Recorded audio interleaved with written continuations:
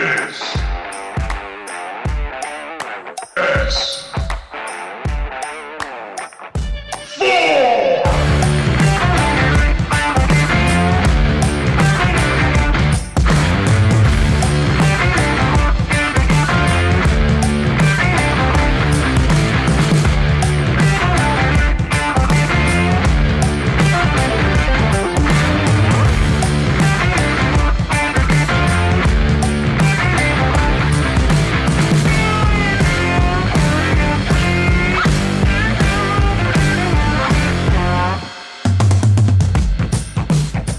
Sit back, relax, and keep your eyes to the skies.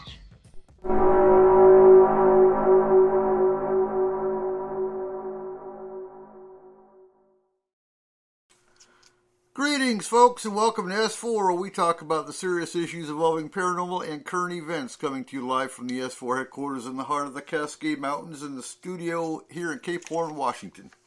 So tonight, June 6th, S4 headquarters and studio is staged in the heart of the Cascades, a magical place, a mysterious place, yet also a deadly place. We have human predators, traffickers, Bigfoot, UFOs, and of course hauntings. There's a lot of travesty throughout history up here in places for things to hide, which makes it a paranormal and mysterious mecca. We have volcanoes and mineral deposits which lead to energy sources for both spirits and UFOs. Tonight we'll be exploring the various aspects of this with some of our locals, Harmony, who is also an author and resident of the Darrington area, and Syvella Kalil, resident of Marblemount and host of the Marblemount Sasquatch Conference held in August. We'll be hearing more about tonight as well. So let's begin. So how's everyone tonight? Excellent. And of course we have Arnold, who is a retired Washington State Parks Ranger.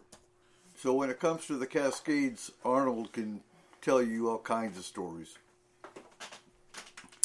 And you know, when it comes to Missing 401, which a lot of people know about, a lot of people don't know about actually, and I'm surprised by that. As many people as we have missing, what's Missing 401? Well, we'll be talking a lot more about that aspect of it June 27th, what constitutes paranormal missing people. But tonight we are focused on the Cascades. Now I'm not going to bring up Mount Rainier because Mount Rainier by itself could be a whole show. We're talking pretty much the Darrington, the Skagit County, Whatcom County, Snohomish County areas of the Cascades. Because that in itself is, well, hell, Harmony. Have you ever seen the light that goes from White Horse Mountain to Mount Baker? Yeah, it's the White Horse Light. Yep, it's a UFO that travels from the White Horse Mountain to Mount Baker at least 1 or 2 times a week. We get reports about that one.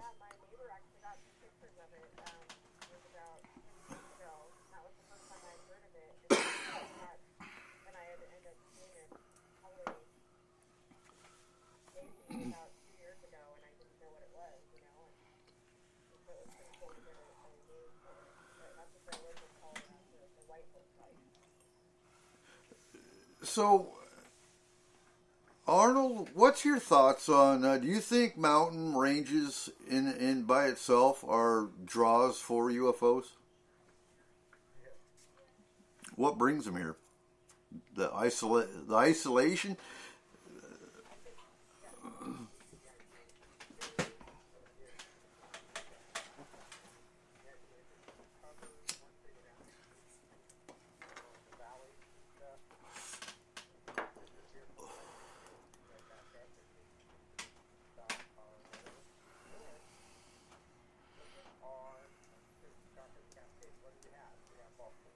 Mm-hmm.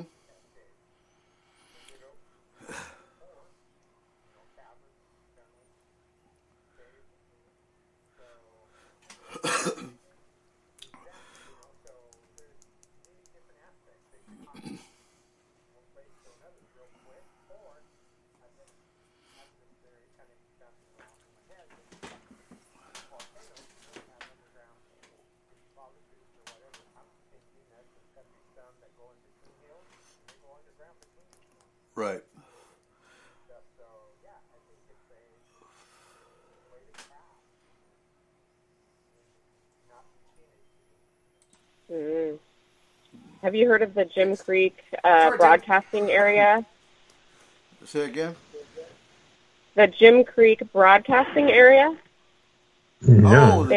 Jim Creek. Jim Creek, yeah, they have a big military installation where they can broadcast it can broadcast down to the sea. It can bounce off of the atmosphere and reach all the way around the world. Mm-hmm. And that's one of the reasons that a lot of the locals believe that those lights are appearing here.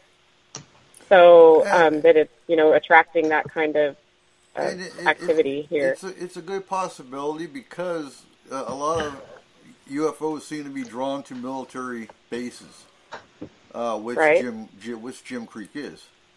A lot of people forget about Jim Creek. It's an ultra-low frequency ULF broadcasting, so, they're working with different frequencies and fields, electromagnetic fields. Right. That would definitely catch my attention if I was, looking down upon Earth with those kind of devices to be able to read that stuff. In most of that area, their cables are underground.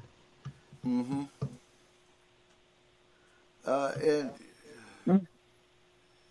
The other thing with volcanoes, I do believe they draw geothermal energy to power some of their crafts, depending on which race it is. Yeah. Yes. That would make sense too. Then you talk about the mines. We got gold mines up here. We've got what's the other one? Mercury mines in Cumberland. Is it a Mercury? Where's Caleb? One eater. So Eric. Huh? Mutilating cattle. Okay, yeah. Lots of cattle out here. Eric, you're talking about the gold mines and stuff. Then you go down further down towards Cleal and Roslyn. It's all coal mines that we're digging around in there. Mm-hmm. And there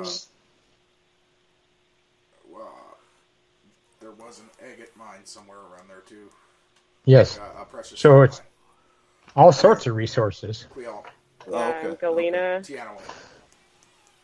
So when you're talking the minerals, I can't. Yeah. I'm drawing a blank here, but I know some of the races we've discussed come after gold, and they come after some of the minerals for what they use on their craft. Mm-hmm. Which is insane. I don't see that. No, because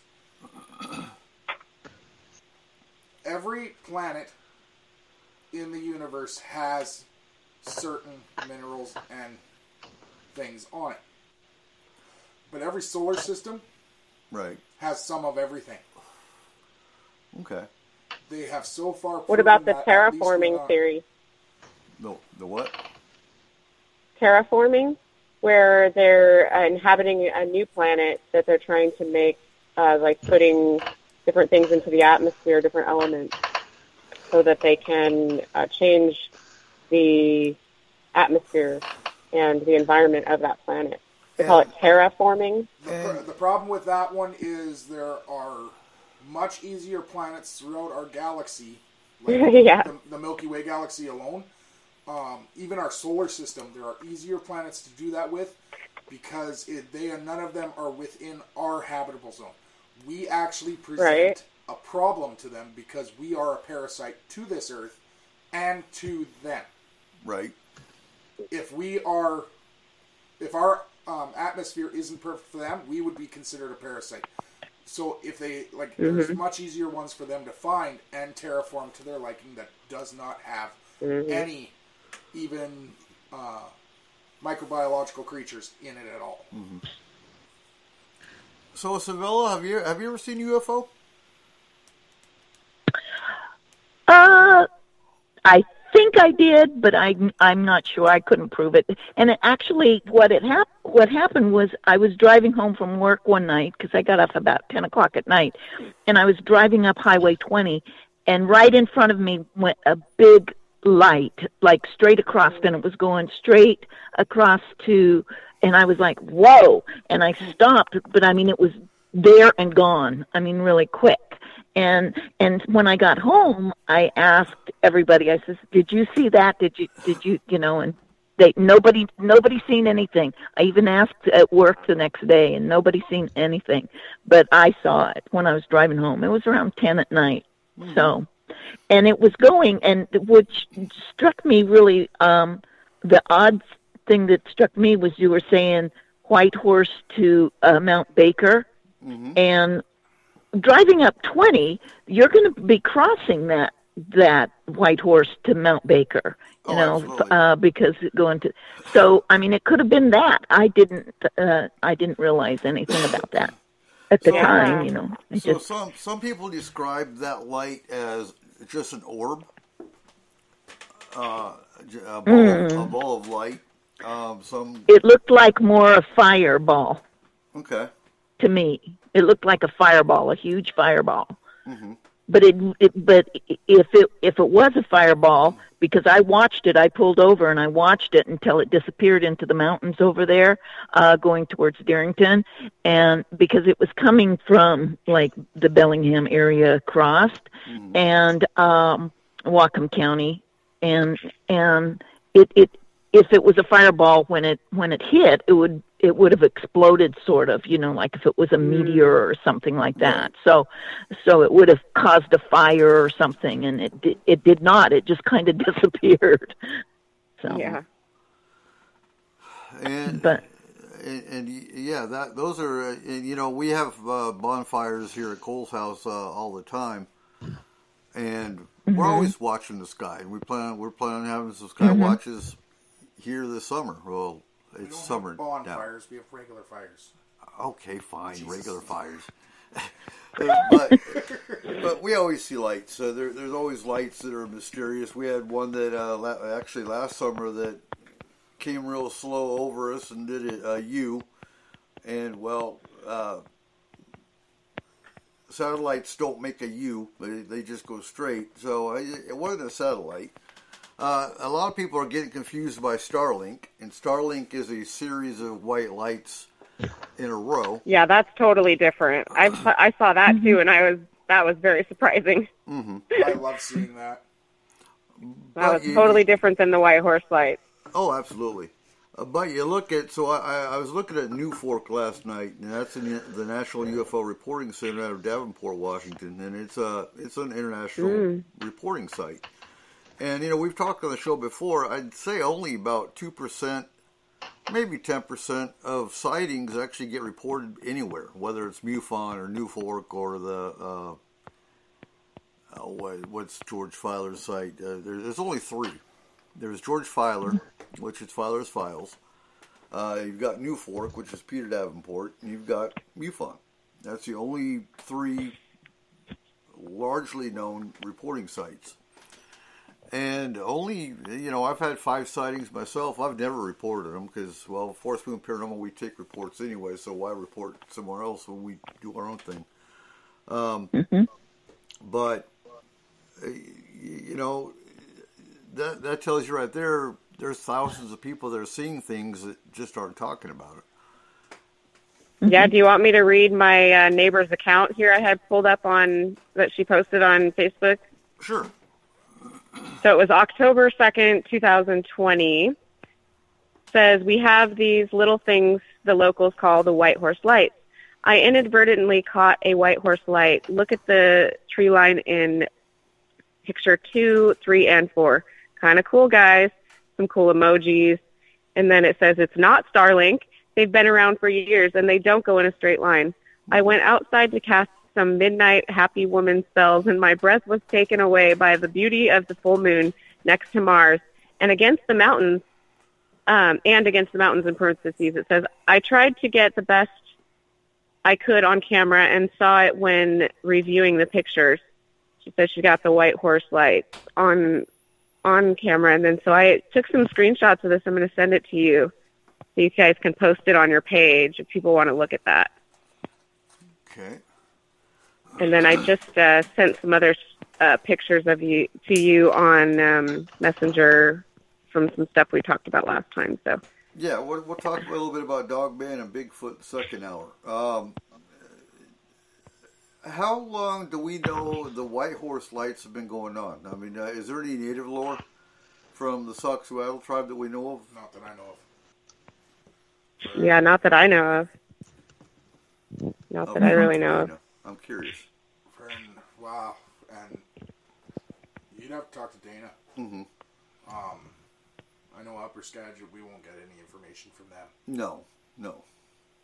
And that's the thing. That a lot of the tribes are so they keep their lore to themselves. Yeah. They won't talk about it unless you know somebody in the tribe that will come out.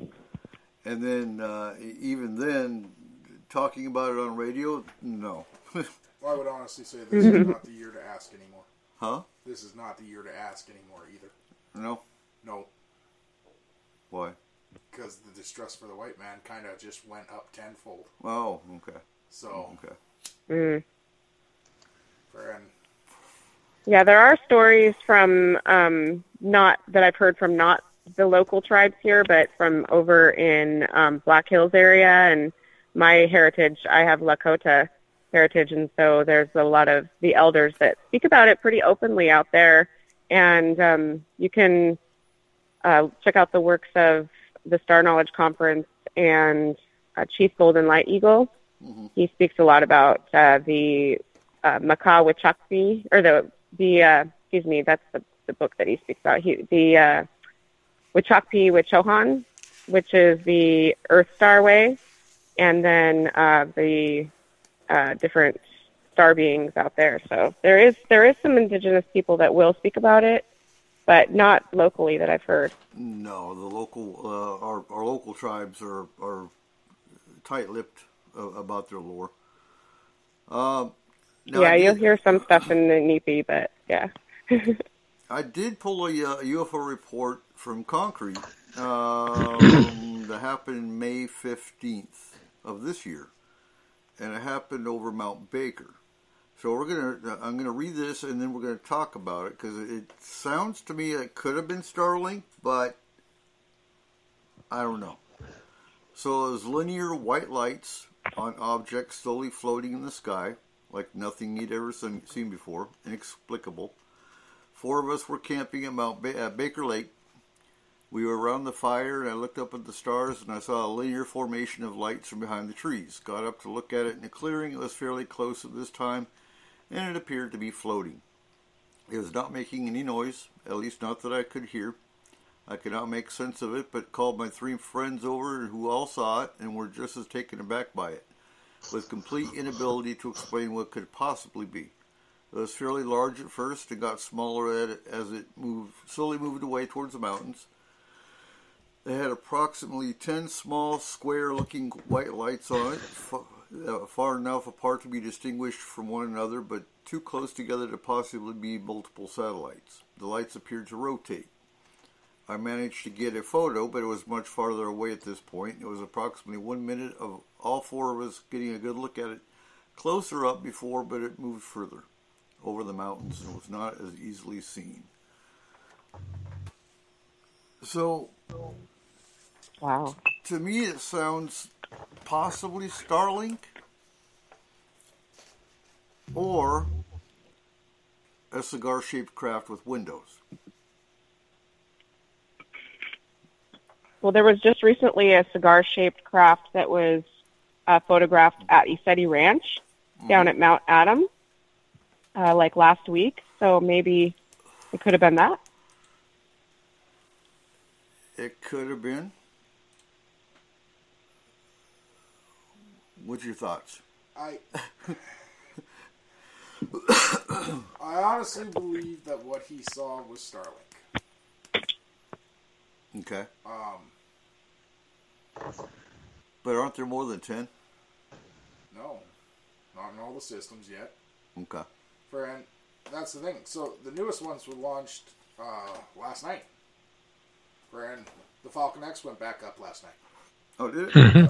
Yep. And every time they launch these, they have 60. And every time they break off, it's 10 at a time. Ah, okay. and then they spread. There's possibly your 10 lights.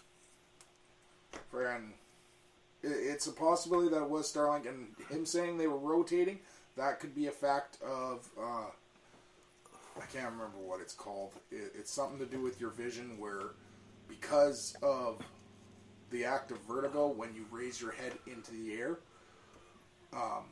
the stars will actually look like they're spinning. Mm-hmm. The entire sky will start to look like it's spinning.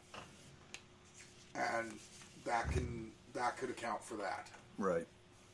So it could have been just a straight line of them, but as he kept looking up, they started to rotate. And that's possible. And the problem with anyone seeing a UFO, unless it's something that inexplicably is low to the ground. Hey, now, he said inexplicable. Yeah. But unless it's low to the ground, if it's in the sky, with the Starlink coming into fruition, we can't honestly identify anything now. Yep. All of them could Well, be have you Starlink. seen Starlink? Yes. Oh, yes. Many times now. And it's a very cool It didn't sight seem to me like that would be the description I would give of it. Because I saw like maybe 10 in a row. Right. And they were all going in the straight line. And that's why it's so confusing with reports now, because now with Starlink going up, a lot of people are seeing Starlink and thinking UFO. The other problem I have with it is he's camping in Washington State. What? How many people smoke weed when they camp in Washington State right now? Yeah, true. It could also be the atmosphere. Sometimes when the depending on the clouds or whichever, it makes it spin like that too. Sometimes a cloud passes by and it looks, when a cloud goes by, it makes it look like it's, blinking or different things that you don't really see the cloud. You're looking, focusing more on the lights. So yeah, we watched one little a twinkle. few weeks ago that everyone kept saying kept disappearing. And and it was, in the you trees. looked at it and said, no, it's going through the trees, and no, it's going through a cloud. Yeah. So what's your The one I want to hear is when, I'm sorry. No, go ahead. The one I want to hear is when when somebody says, it's the moon and it's blinking. There's people like that. Well, the moon's blinking. No, it's just passing over a cloud or something. Or it's when they do a solar eclipse or something, it's just, oh, wait. Right. So it's just in the perception of the person, if everything was perfect, they would see that it was straight or not blinking, or if the weather was just perfect, clear, evening, no rain. In Washington State, there's a lot of that. Oh, absolutely. So what's your thoughts, Syvella, on so you're on your third year of the Marblemount Sasquatch conference. True. What's your thoughts? Have you had any speakers talk about the Bigfoot alien connection? Yeah. Oh, yes, sir. What we do at our conference is sometimes we have an open forum or something like that, and we allow people to get up and speak about their experiences. And we had a couple of people got up and talked about Bigfoot, and they saw it looked like an orb, and then they said, oh no, that's eyes, and no, this and that, and one gentleman says there's a connection between aliens and Bigfoot, and he honestly believes that there's that Bigfoot was put here by aliens, and we have him, and he's probably going to be at this one as well. The same guy, he comes around all the time. So okay, we'll definitely have to talk to him. What's your thoughts about locally? Locally? Yeah. Bigfoot locally? Yeah. Oh, yeah. So have you ever heard stories of local reports with Bigfoot being connected to an orb? with a UFO? Yeah. No. This gentleman is not from our area. He comes in from, I think he said it's like Swim or someplace. You know, I mean, he's not in the Cascades. He's more out. But I mean, you know, so he's in the Olympics. But he travels all over. Right. He travels, and that's what he says. He says there's a connection, and just like they say that there's a connection between Bigfoot and Dogman, and Bigfoot and aliens, and Bigfoot and the little people. You know, different. Everybody has a story that they tell that's a little bit different than before. Now, Dr. Ali, when he speaks, and he did a lot of his research and things up in Canada and Alaska, and he's a professor from the university in Alaska, and he talks about it all the time, and he's going to be here speaking too. Excellent. In August. Yeah. Okay. So everything is connected. I think that whatever's on this earth was here and put here, and just because a lot of people don't see them or hear of different things that's going on doesn't mean that they're not here. You know, aliens, whatever it is. I fully believe Bigfoot here. My dad has been trying to convince me for years that Bigfoot are in Saskatchewan, Canada. And there's one tree in Saskatchewan, they all share it. I don't understand where the hell he hides. They all hide behind it. They are the tree. Well, they sure blend into the forest. That's for sure. Yeah, I mean, they know that you're there before you even know. Oh, absolutely.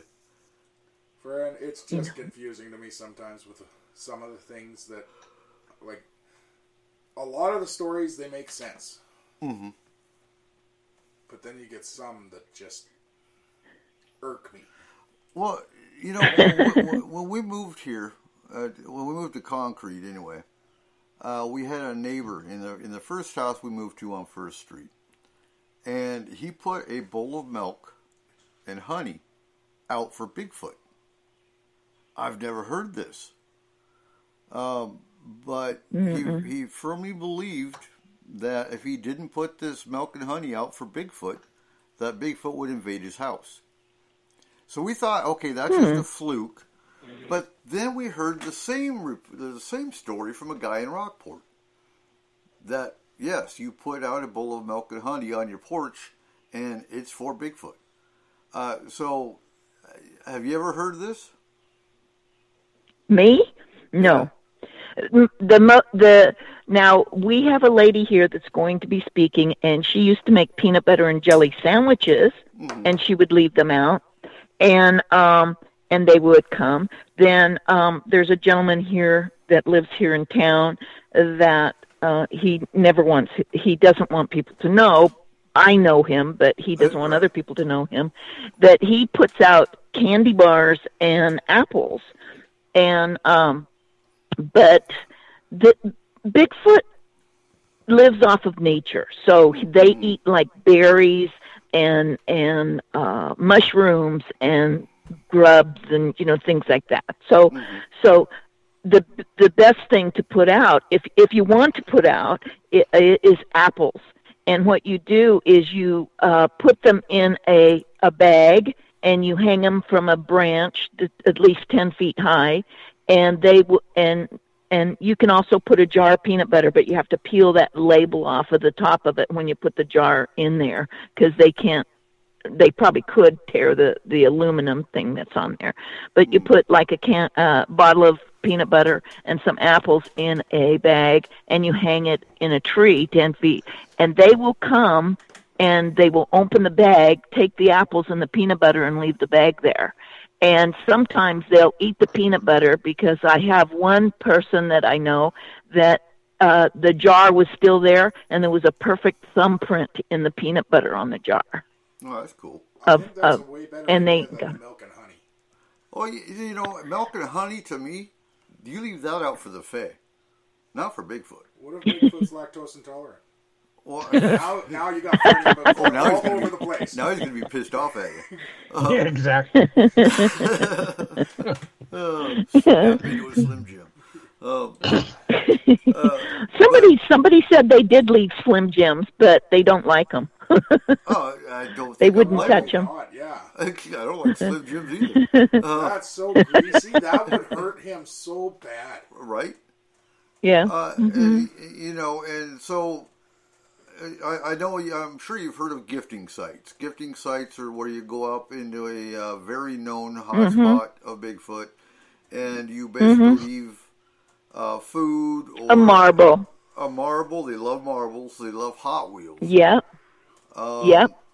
They remind me of raccoons in that they love anything shiny. I've heard of people putting CDs up and hanging CDs from tree branches. Anything shiny, and they'll come and they'll actually leave you a gift sometimes. And I've told this story before, but our prior Bigfoot guy on the team told us about a guy that went up, I believe, in the Marblemount area, in the middle of nowhere, and he played his guitar for hours. And he left, and he went back the next day, and there was a pile of flowers left right where he had been playing his guitar. They love music. So, yeah, I can't wait for the... Go ahead and tell us a little bit about your speakers that are coming in August. Okay. Well, the conference is August 28th and 29th, so it's a Saturday and Sunday here in Marblemount. That's at the Marblemount Community Center. And we have 4 speakers. We have 2 speakers on Saturday and 2 speakers on Sunday. The 2 speakers on Saturday is Tom Sweet, and he... Native American. He came from Canada, but now he's down in the Snohomish tribes, and he performs, or he does a story. He tells stories, but with his wife, and his wife comes in the traditional Sasquatch type costume, and she looks around and everything, and their beliefs are. Sasquatch comes and throws the babies or the little children in the basket in the back, things. And then, but what they don't do that. They're going to do a special children's program on Sunday just for the children, because we allow 12 and under free for the children. And what they do is in the basket that she has on her back, is gifts, and they're going to toss those out to the children for gifts and stuff. And in the afternoon, he tells his own story, and he has permission from the tribe to be able to talk about it. So I let him do that. And then in the afternoon, Judy Carroll's going to speak. Now, Judy Carroll is an amazing woman.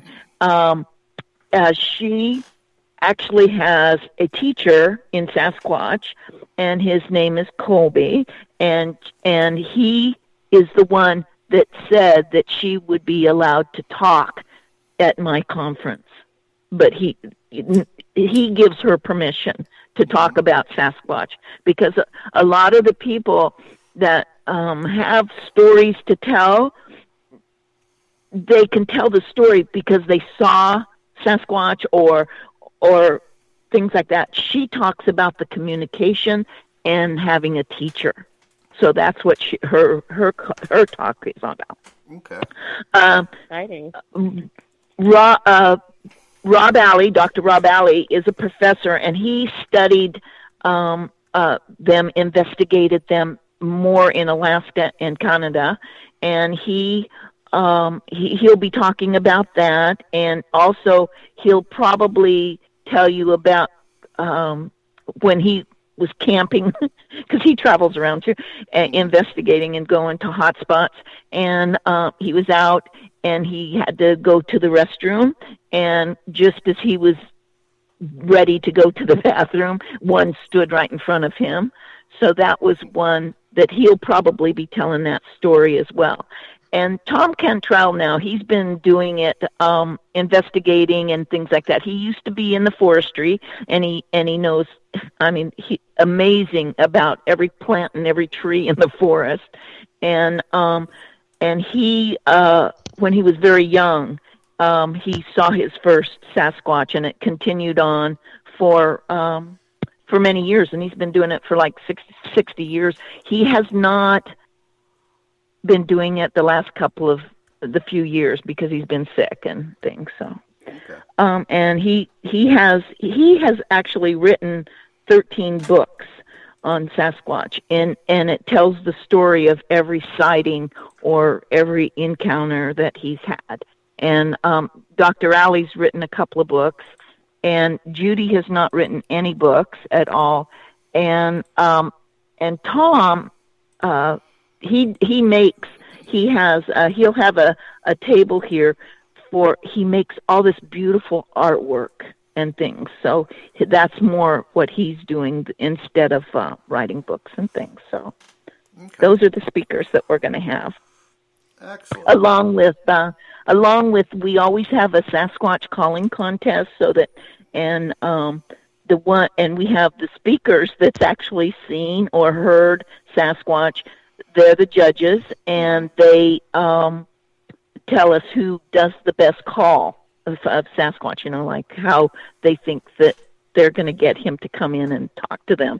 And they get a gift and stuff that's, of course, Sasquatch related, but we have a young girl here in Marblemount. I'm telling you, I won't say your name because she's under 10 years old, but she has won it the last couple of times.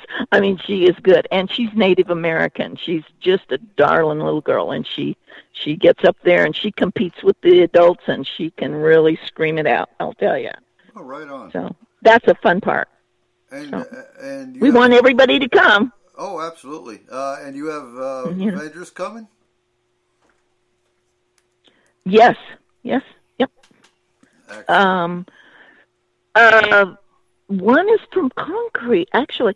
So we have a food vendor. He's Native American, and he's going to do the luncheon that we have, because we break for lunch, and everything is fried dough tacos, fried dough hamburgers, just the regular, they make a fried dough strawberry shortcake and fry bread, yes, everything.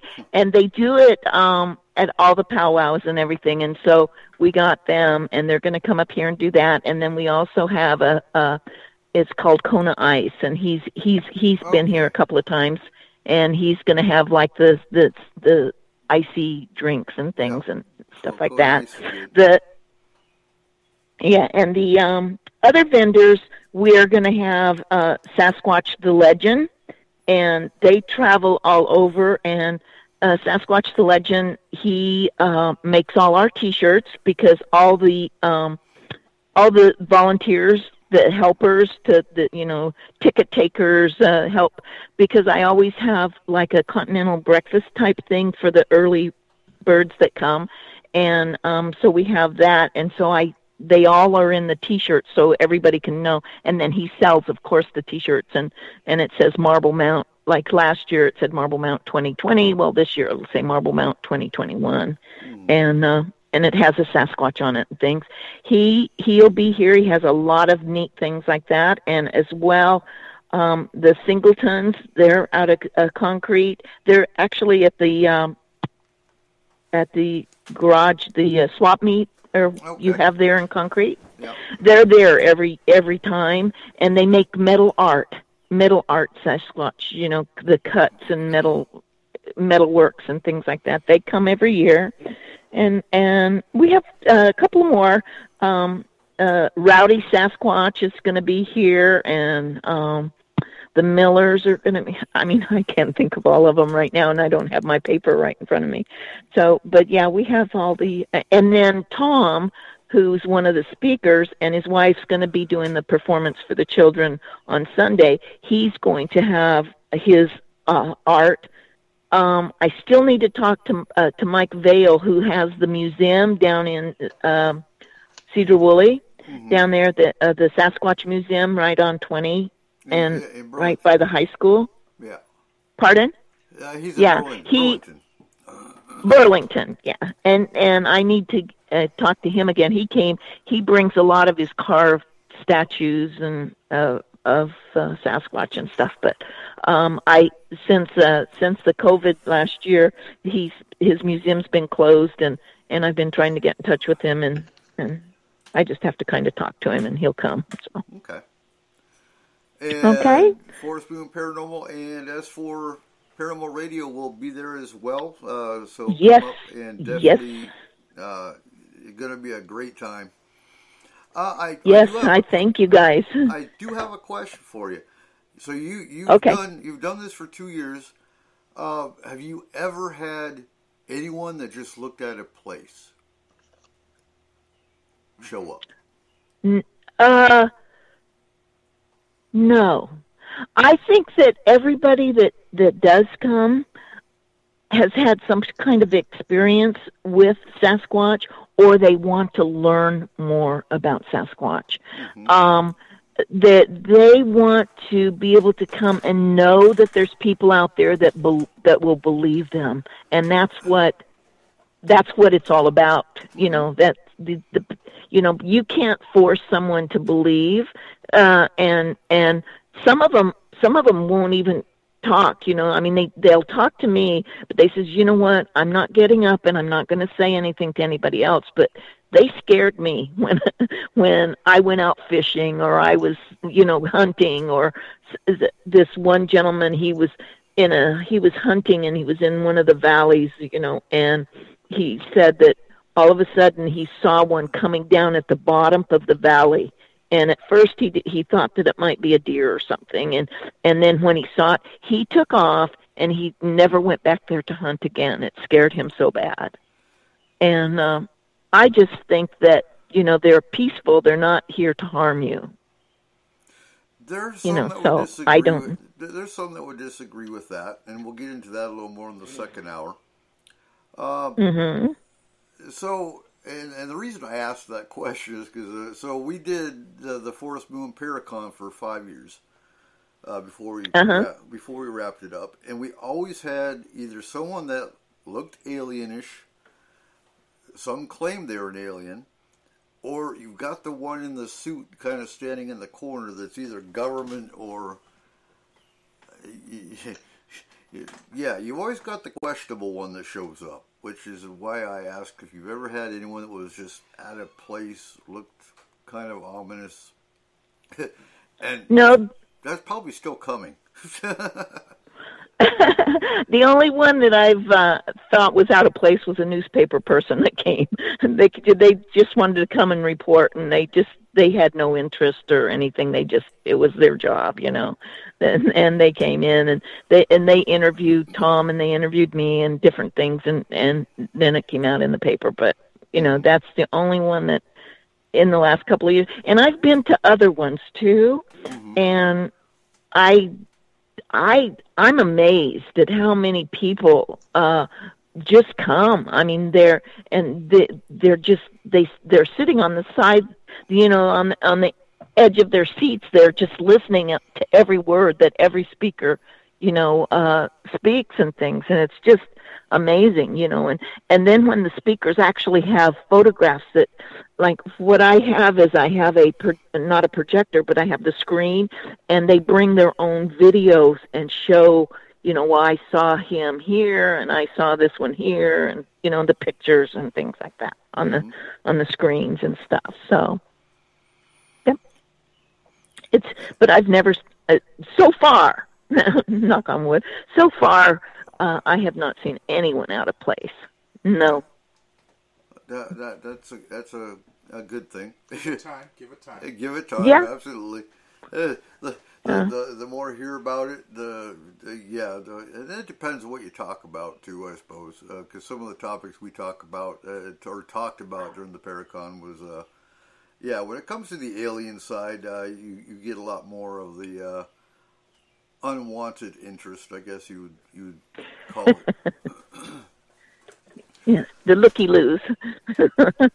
That's what somebody called them, looky-loos, you know. There's a difference between, a lot of people get confused between Bigfoot or Sasquatch or, Yowie or whatever, the swamp ape or whatever the different areas call them, and dogmen. Now, dogmen you need to be afraid of. Sasquatch you don't. That's just my personal. So I think it depends. I've heard more aggressive reports from swamp ape, but like I always say, I'd be pissed off too if I had a whole lot of fur and it was 100 degrees with 100% humidity. Big difference than ours here. But I've heard, on YouTube, 3 different reports where Bigfoot was terrifying. And there are some that like to argue that no, Bigfoot's. Sorry. Oh, yours is a lot louder than ours. we have a volunteer fire department here in Marblemount, and so that's the sirens going off, calling for the fire department to come, or paramedics. Probably a firework. Sorry. Sorry. On this side of the river, you can't hear it as well as that. That's awesome. Well, it'll stop because it goes 4 times. Yeah. So. Yep. It stopped. So, Harmony, would you agree that you have to be scared of dogmen? Yeah, absolutely. I would not want to mess with Dogman, and I'm very thankful that I was in my car when I had my sighting. And see, that's what's interesting. We'll get into that again a lot more in the second hour, because I want to hear about that, because you're the first person in Washington State I've ever heard a Dogman report. You hear about Dogman in the Midwest and in the South. You don't hear about Dogman in Washington State. You really don't. No, I did a bunch of research trying to see if there were similar sightings too, and not a whole lot here. Have you ever heard any Dogman reports in our area, Syvella? No, I haven't. But people have talked about the Dogman when they've done their travels, for investigations and things. So, but in Washington State, I haven't. A lot of the area, which is in Marblemount, there's been a lot of sightings. A lot of people here they literally come up to their homes and things like that. They're there's a gentleman here that has a family that comes to his home, especially in the spring, and comes to his home and calls him to come outside and stuff like that. But he's not afraid of them. I mean, they try to communicate, and he's fine with that. But he talked about how friendly they are and how loving they are, and if they're juveniles, they like to play tricks with you, like they'll throw rocks at you because they don't know that a rock's going to hurt you. That's how they play, So right. So a lot of people take it as aggressive when it's usually the juvenile Bigfoot that are just playing with you. Mm-hmm. Or trying to play with you. But I think it depends on the size of the rock. If it's a pebble or a baseball size, okay, yeah, they're playing, and it usually doesn't hit you. If it's a boulder that's going to crush you, you're in his territory. Yeah. I do think they're territorial. Yeah. I do think they're protective of their young, similar to bears. Or cougars. And I think that's where your aggression comes from. Yeah, and it depends on your intentions when you're entering their territory as well. Right. That's correct.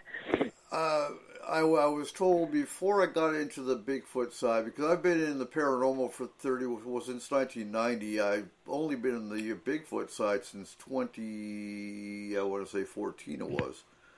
and that was my first encounter. And I've never seen a Bigfoot, but I've seen the tracks, and I've had interaction with them with tree knocks. I've knocked on trees and had them respond back. And, you know, in the beginning I was told, oh, if you've got a firearm, they're not going to show themselves because they know your intent. I was deer hunting and I had a firearm, but at the same time, I do think they know your intent. If they know you're not there to kill them or to be aggressive towards them, you can have a gun. I don't go in the mountains without a gun. And that's for... That's if I have a bear encounter, a cougar encounter, or a tweaker encounter. I mean, I honestly think that depends on whether you're brandishing it or not. That's true too. That's true too. Yep. But I mean, I was carrying my 308. I was deer hunting, and he still knocked. But was it on your back or was it in your hands? In my hands.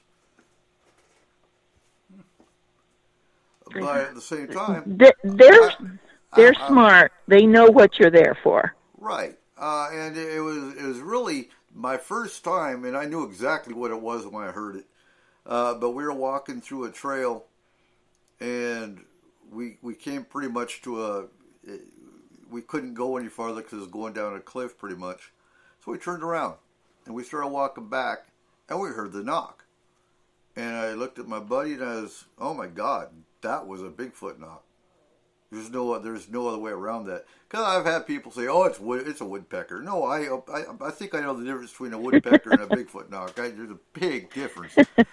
And so we dropped our packs and we walked back, and you know it was pretty open woods. There was no real place to hide unless you jumped down the cliff. And we didn't see tracks because it was all pine needle, so there was no, there's no way to make a track in pine needle.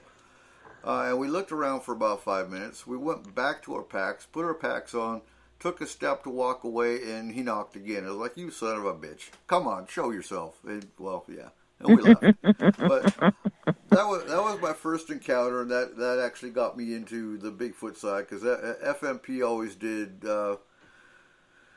the severe haunting attacks and alien abduction, that kind of stuff. We didn't really explore the Bigfoot side until 2014. That's when we started the Bigfoot and cryptid side. Yep. That's usually what happens when everybody gets involved, when they see something or witness something, or maybe their spouse or their best friend told them, "Hey man, look, I drew this. I saw this last night, and sketched something out," and they go, "Oh, really?" And they're not going to, say, "Oh, there it goes again." So nobody responded, so they set it off again. Guys, come on. Yeah, well, and that's the same thing down here. They don't respond, and they have to tone them again. And if they don't respond, they'll tone Rockport. Yeah.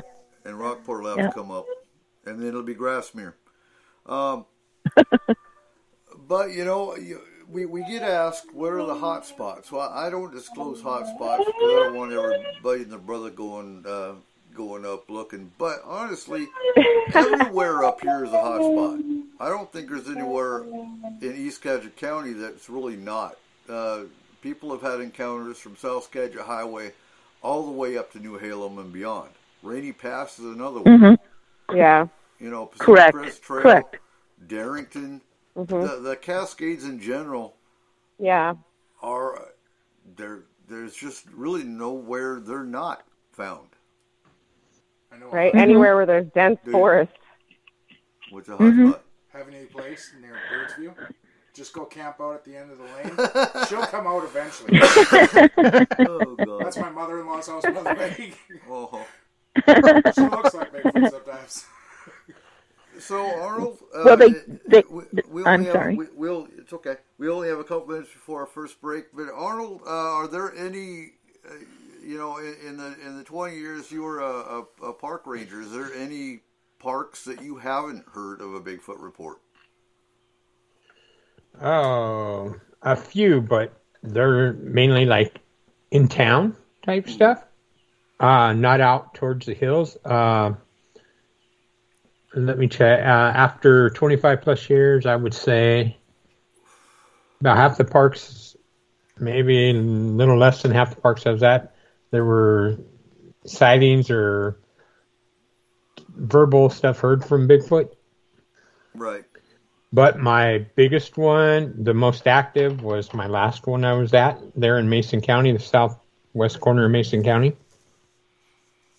And you've actually heard Bigfoot calls, haven't you? I've had big things thrown at me. Yeah. Mm-hmm. So yeah, I've heard Bigfoot calls.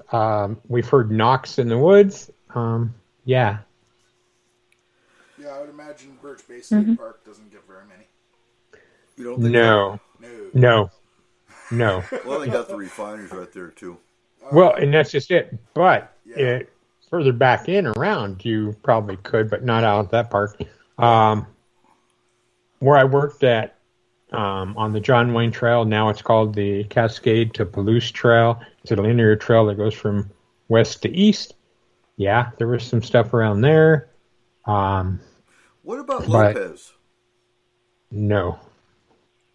Okay, I've always wondered because I have heard. There's other weird things that happen out there, but nothing like Bigfoot. Well, you've got UFO reports from Lopez. Yeah.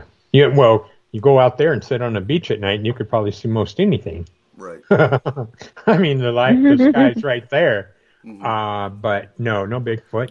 But I do have to take it back down. When I was at my last park at Schaefer State Park, down in the little town of Satsup that ain't nothing, there was a house that a Bigfoot broke into and made his way through and then went back out. But yeah, but that again, you're sitting right in that area. You're sitting not that far away from the base of the Olympics. So. But yeah, no. Otherwise, it has to be pretty much where I was around wooded parks or areas that had stuff where you could easily hide. Yeah, that type of area. Okay, and on that note, let's take our first break, and when we come back, more on Bigfoot. Okay. You are listening to S4 on Spreaker.com.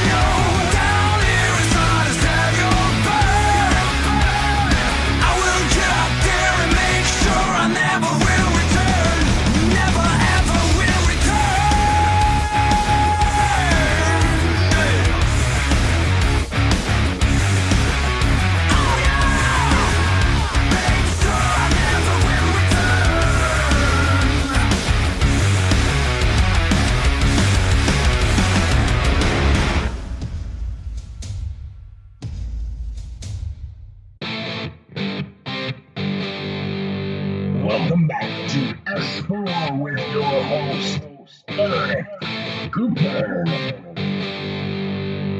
And welcome back to S4 as we are talking about the mysteries of the Cascades. So, we're carrying on our topic of Bigfoot, the second hour, and we're going to cross it over with missing people. Because, so we have Mistress... What? Shithead, you promised us Dogman. Oh, Dogman. We're talking about Dogman. No. You've done this for 2 shows to us. Okay, to our listeners. Fine. Let's hear about Dogman. Harmony? Maybe Dogman's taking people. Harmony, are you back? Yeah, I'm back. Okay. So, tell us about your encounter. So, let's take it back like 20 years ago. And my mom and I was driving in my little Ford Escort little car, going down Highway 530, going eastbound towards Barrington, towards Whitehorse. My mom and I were visiting my godmother, and we were going around the Oso S-curve, and all of a sudden, this large hairy thing came out in the road, probably about, 50 yards away to right in, the very distance of the headlights. And then it saw our headlights and got up on all four, got up from all fours to its hind legs. And it, looked directly at our vehicle and hissed, when it showed its fangs, and its little shorter kind of arms came up with these really big claws, and it kind of showed its fangs and claws at the same time. And it was really quite frightening. And then all of a sudden, before, because my car, I kind of slowed down, but I was still going quite fast on that highway. I believe it's 55. Mm-hmm. And around those curves, it's probably around 45, 40. And that's about what I was going, because I'm pretty careful on those roads, especially with, my mom in the car. But, so we were, so we were quite startled, needless to say. And it got back down on its all fours and bounded away. It was literally running into the road, and it got up on its hind legs, and then it went right back down and bounded off away. And it was going from I guess it would be the south to the north, towards the Mount Higgins, I think it is. And it was moving fast. It had a mission, and we were just in its way momentarily. And I'm so thankful that we were in the car. And we were driving, and then we were like, did you see that? Did you see that? Did you? Wow, and my hair on my arms and the back of my neck was standing up, and she was too. And she was like, she does this thing where she shows me her arm hair standing up. She's like, oh my gosh. And, we're explaining what we saw to each other. We're like, wow, we really did see the same thing, because it was just so out of any frame of reference we ever had. And we were on our way to, like I said, my godmother's house, who lived out there in the very base of Whitehorse on Mine Road. And we get there and we tell her about it. And I've spoken about this before. She called it a Wendigo. And she goes, that really sounds like something, that the elders called a Wendigo. And so for years I thought that that's what it was, is something called a Wendigo. And back then there wasn't really ways to research on the internet the same way as there is now. So there was a few little references about a Wendigo, and that didn't really match what I had seen, the explanations of it. However, I could see why she would maybe say that. There was a similarities, right? And so, so anyway, that's what I thought it was for years. And then all of a sudden I saw the Harry Potter, I think it's the third one, where Lupin turns into the werewolf.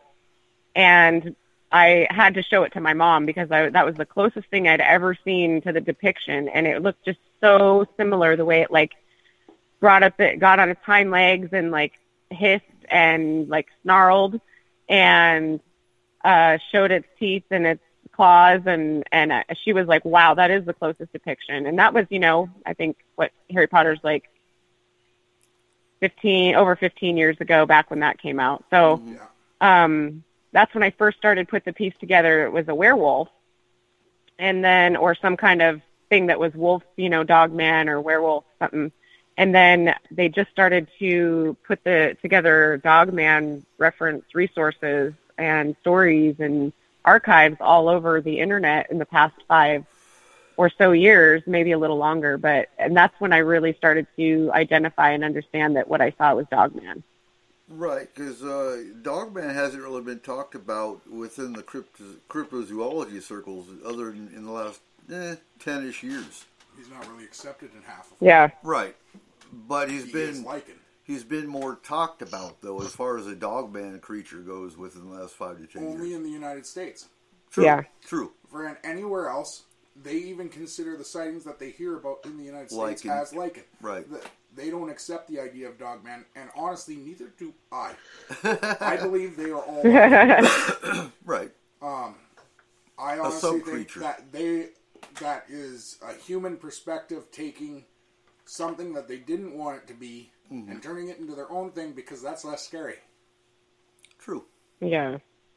Yeah, there is stories of shapeshifters all over the world, however, that do shapeshift into beasts. So that's a curious thing that I kind of dived into for a minute.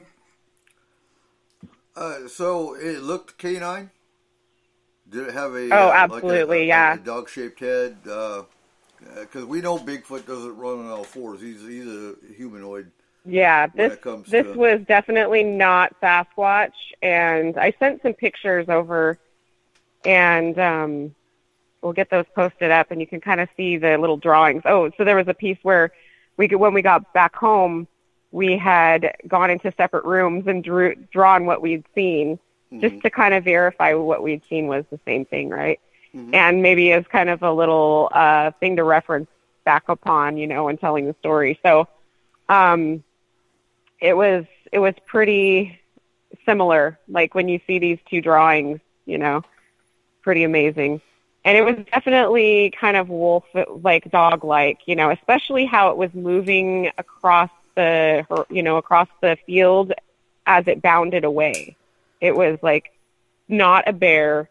It was not I've seen a bear too, and out in the wilderness, and that was not a bear, and it was not anything like the descriptions or stories or sightings I'd seen in Sasquatch. So that's why when we had described it, this woman had called it a Wendigo, because it was like a Wendigo is often a dark shaman that had done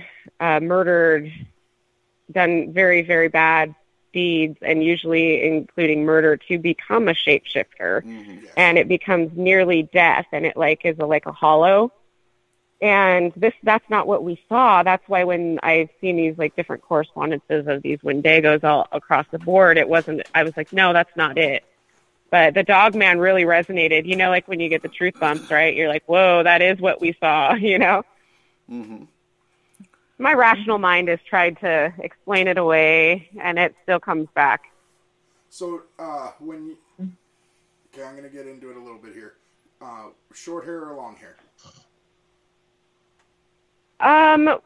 Both. I guess it had long hair on its back, and then its chest and hands and face were not as furry, so more like a Timberwolf type, with the long back stripe, and then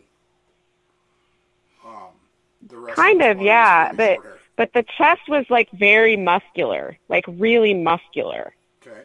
It wasn't, it was it kind of humanoid chest. Now when it got up on its hind legs. When it bounded away, let me know if you don't understand what I mean, but did it have a parallel step or a perpendicular step? Do you know what I mean? Okay, so explain that a little bit. Would that be like... Okay, so a parallel step running is like a where wolf? one front and back leg go at the same time, and then the other side.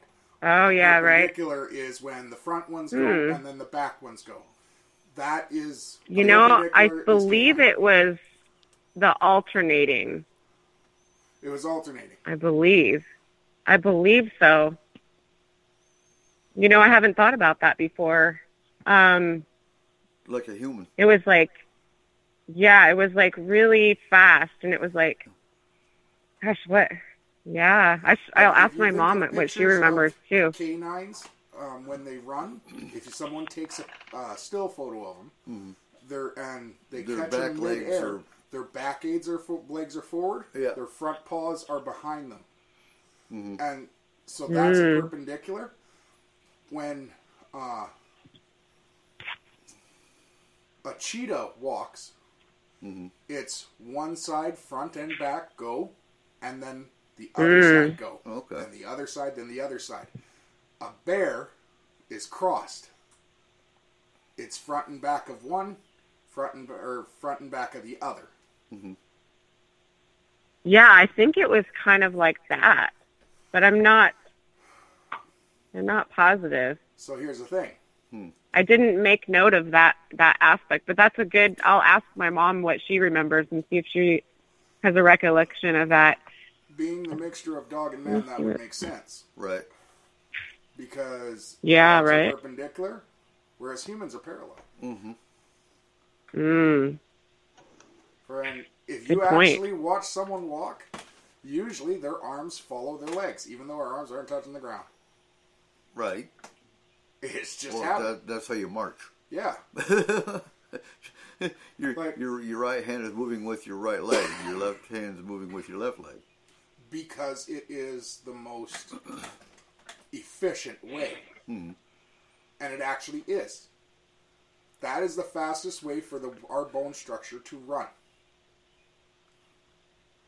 Yeah, it had these weird inverted kind of back legs when it stood on its hind legs. It was really interesting. And both my mom and I drew that in our pictures. Kind of like they're bent at the knees a little bit. With it in the back. They had two knees, like a big ankle that was up higher, yeah. Yep. There's a difference between the Dogman and like Bigfoot when you're comparing, because Bigfoot is more walks up and down, and they step in front of each other. So it's not like if you see human tracks, it's like 1 foot here and then 1 foot over here and 1 foot, like back and forth. Right. Where Bigfoot is straight, it's in front of each other, and it's usually like 6 feet. So it's like 6 feet. Here's 1 footprint there. Now, and Bigfoot's hand looks like a human hand, of course bigger. Where a Dogman has like three fingers. You know what I'm saying? So it's like it doesn't have the thumb and the small pinky finger. It's almost like 3 fingers with like long razor sharp claws type thing. Exactly. And the feet look more like a huge long dog, like a dog's foot almost, but it's long. A dog's foot's like the little paws are, like the one. It's like it has a thumb and stuff, but not on Dogman. It's like real long and skinny and that kind of thing. Yeah. Kangaroo kind of type situation almost. Yeah. You know what's funny that you said that? So there is a kangaroo farm out on 530. Right. And that was my rational mind was like, oh, is there ever a kangaroo that escaped, right? For a brief moment, I was entertaining this thought that maybe it was just a kangaroo, right? Because that's what you kind of want to do with these situations.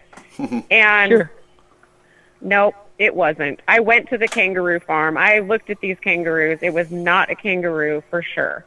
And I was, literally like up close and personal with kangaroos, and it wasn't a kangaroo. And I also and they don't have fangs. No, and I asked if there was ever any that had gotten loose, And he said, yeah, one, like, you know, a year ago, and it went into the neighbor's pasture. And that was as far as it got. So I was like, okay, well, you know, it wasn't that. Because I was like, are you sure? Not like 20 years ago? And he's like, no. I'm like, okay. You know? And so, you know, when your rational mind does the research and it just doesn't add up, but the other clues do, you really, like, come to something, you know, and certain conclusions within your knowing of what things were. Now, Arnold? And that's the same way with Bigfoot, too. Yes. When they see Bigfoot, go ahead. I'm curious if you've ever heard any dogman reports in the state parks. None to my knowledge. The only thing that I have heard is Dogman was sent here for a purpose, and that was to get rid of Bigfoot. Oh, that'd be an interesting fight. That would be. Yeah, and that's why that they're trying, and that's why a lot you might see a Dogman and not a Bigfoot, because the Bigfoot is trying to escape or something from Dogman because they know that they're here to kill him. I wonder if that's why there's a bad Bigfoot that comes in with hellhounds. Right. So go ahead and tell us go ahead and tell us that story, Arnold. Well, when we were living on a property with a Native American gentleman. We had several encounters with Bigfoot around on his property, and then one night, there was a different type of feeling, different type of smell type thing out on his property, and when they looked out, you could see like these dogs' eyes looking at you through the woods and stuff. Totally different feeling than when we called it the good Bigfoot was around. And when he would shoot at these dogs to shoo them away, they wouldn't run. They would just stand there and look at you. Or they'd just back off into the woods a little bit and then come right back out. So that meaning when he'd shoot at coyotes, they would take off running, wouldn't be back for a while. Other dogs, same thing. These dogs would like stand there and just back off a little bit and then come right back out. And he'd said that through his Native American and stuff, that legend was there was two Bigfoots, a good one and a bad one, and the bad one always come around with hellhounds.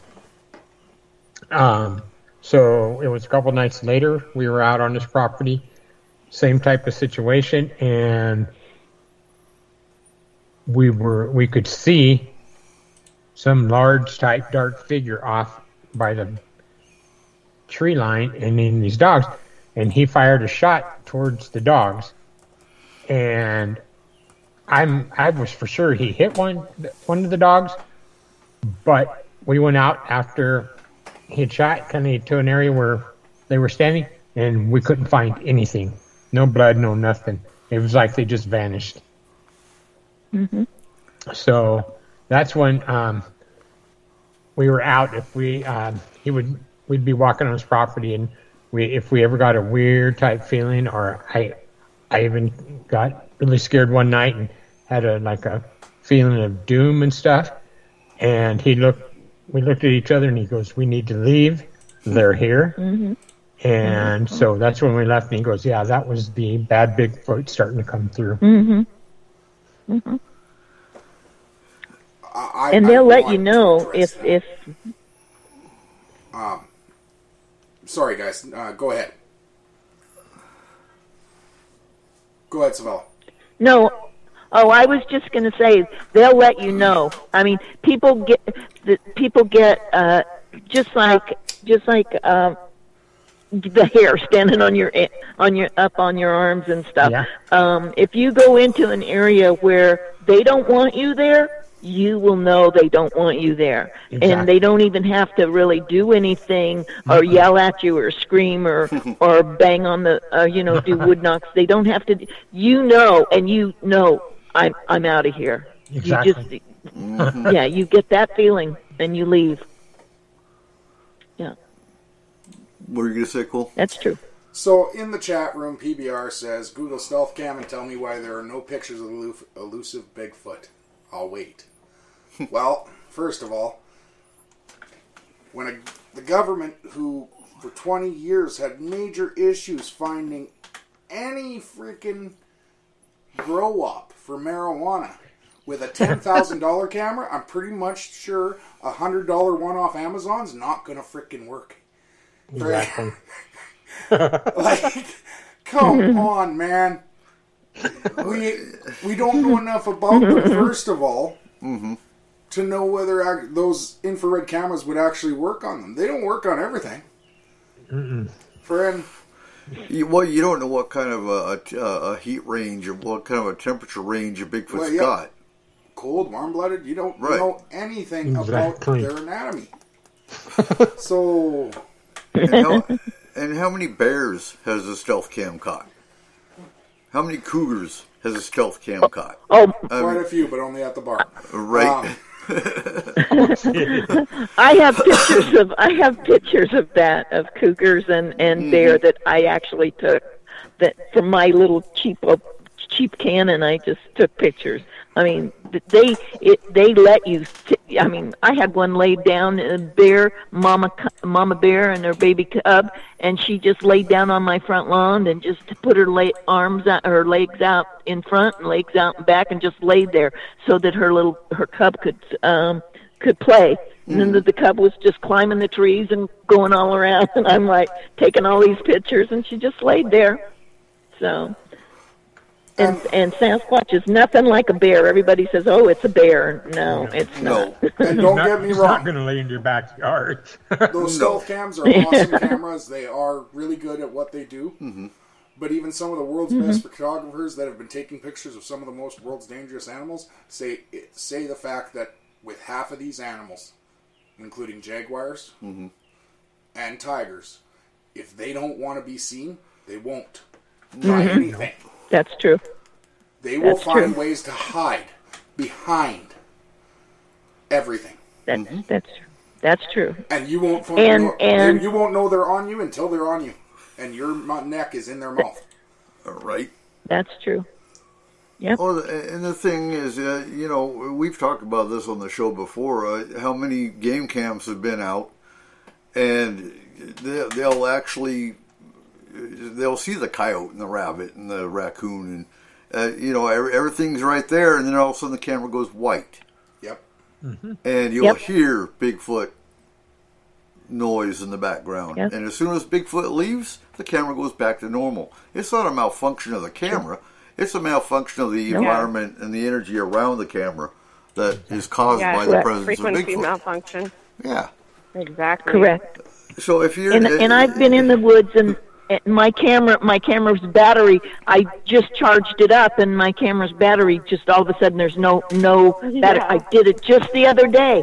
I was at my campsite, and I had my camera there, and I was just taking random pictures of the trees.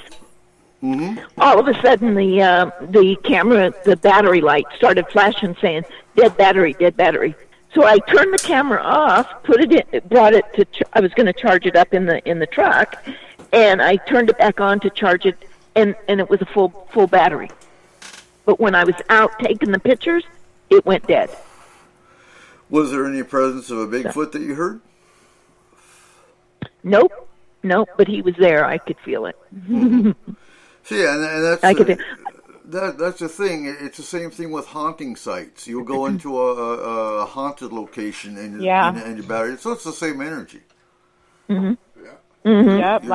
Last week we went up to Monte Cristo, and the same thing happened with my camera. It actually would not take video.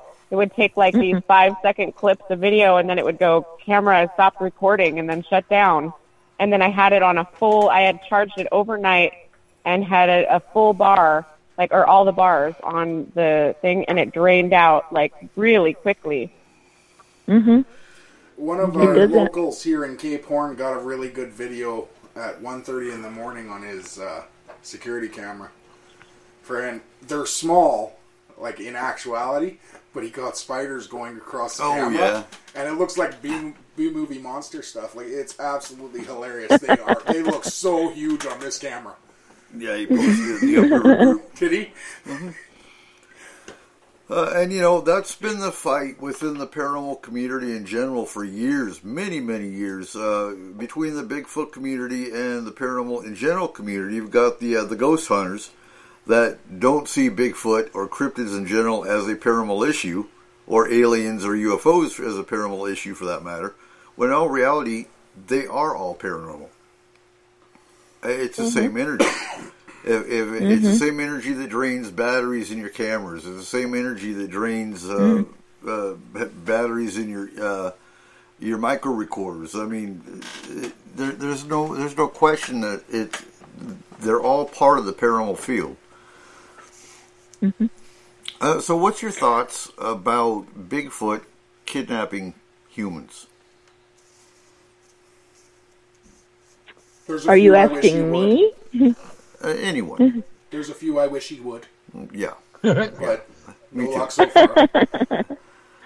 I've heard stories about Bigfoot taking people, but most of the time it's like, I heard this one story where a Bigfoot, a young lady fell and got hurt in the woods, and Bigfoot took the girl until she was, and she recuperated. She was gone like 2 or 3 weeks, and then the parents came back to the house, and there she was sitting on the steps at the house, and she didn't have a broken leg anymore. I mean, it was, and she said it was that she lived with Bigfoot, or she didn't say it was Bigfoot. She just said that it was, and then there was another story that I heard where they took a man that shot a Bigfoot, but of course then the parent, it was a child, Bigfoot, a young person, and they took the man and they lived in a cave, but they didn't, at first he thought he was going to be dead, because of the way they treated him, but he had killed their daughter, the girl, and so then eventually they let him go. He befriended them. He started eating their food. What they would give him grubs or whatever, and he had to eat them because they would kind of look at him, and those are things. Whether or not Bigfoot steals people now. I want to listen to Tom's story because of the Native Americans. They said that there is a Bigfoot that does steal children, but I don't know. I just want to listen to that story. I haven't heard that one yet. 3 or 4 years ago, there was the 3-year-old in North Carolina that went missing and was returned and described a bear-like creature that took care of him because he got lost. And so within the comments about the missing man in Marblemount now, there's a lot of Bigfoot tracks are seen up there, and I don't see Bigfoot taking missing people. I don't either. I've never felt that. I've always felt it was either. Personally, I think some missing people are walking through what I guess, for lack of a better word, a wormhole or a portal into another dimension. I've heard that too. Yeah, me Kind too. of makes me wonder, though. Yeah. Huh. Well, there is that whole theory that Bigfoot is a guard for the Greys because he's been seen near their craft. Now, hold on. No. Does he stop them? I wouldn't think so.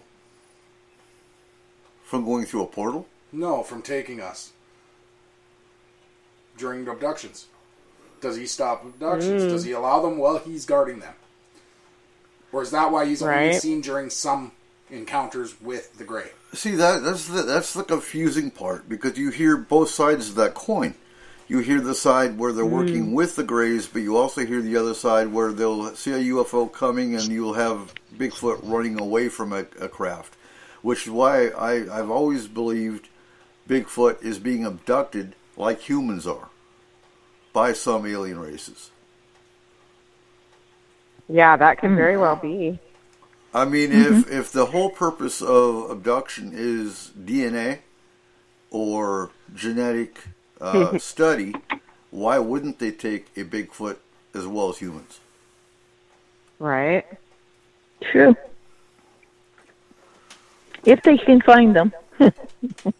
Oh, they know where they are. I'm sure they have a tracking or an implant like humans do. Yeah. If they're being abducted. I mean, we put tracking devices on elk. But maybe they're not, because you think about it, they're able to elude our technology. Maybe they're able to elude theirs too. Mm-hmm. Or is it like Bigfoot just here and picking out certain people that they may want to abduct and look into, maybe they don't want certain ones. And did you say Bigfoot was? Yeah, no, like Bigfoot picking out certain people for like the Greys to abduct. If he's working with them, he protects them, and the others he picks out to here you go. Here's these folks. You can take them. Like a gatekeeper. He's taking the litters. Pretty much, yeah. the litters, and he needs to take the tweakers. Exactly. That can't happen, guys. Clean up the community. You can't do science experiments on something that messed up already. Straight there, get in. Well, as far as I know, I've heard that the portal, if you build a like a arbor or something, and you put a cedar around it, it's like a portal for Bigfoot. And that's one theory that I heard about, with the cedar branches or cedar trees, or wherever there's a lot of cedar, that's where you'll see Bigfoot more. Well, cedar is a very protective tree. So when you're looking at magical properties of plants, cedar is one of the well-known protective trees.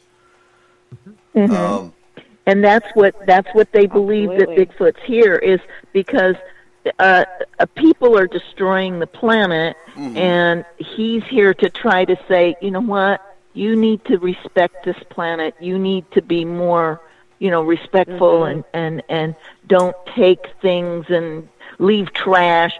I've heard a lot of stories about campers when they've gone and Bigfoot has chased them out because they've just, trashing the place and things like that. Yeah. And so they'll chase them out because they, what I've been told by people that has actually told me that they communicate with them is that Bigfoot is very spiritual, but not religious, but very spiritual, and so it's all about respect and respect the planet, respect your things that you have, and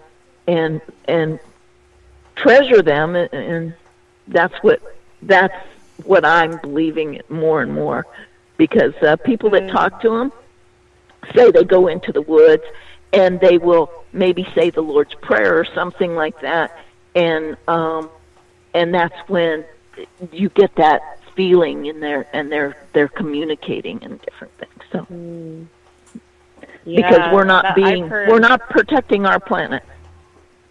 Yeah, exactly. I've heard that they're the protector of the sacred elements, the forest, women, children, and travelers, and the people that have good intentions when they go into the forest.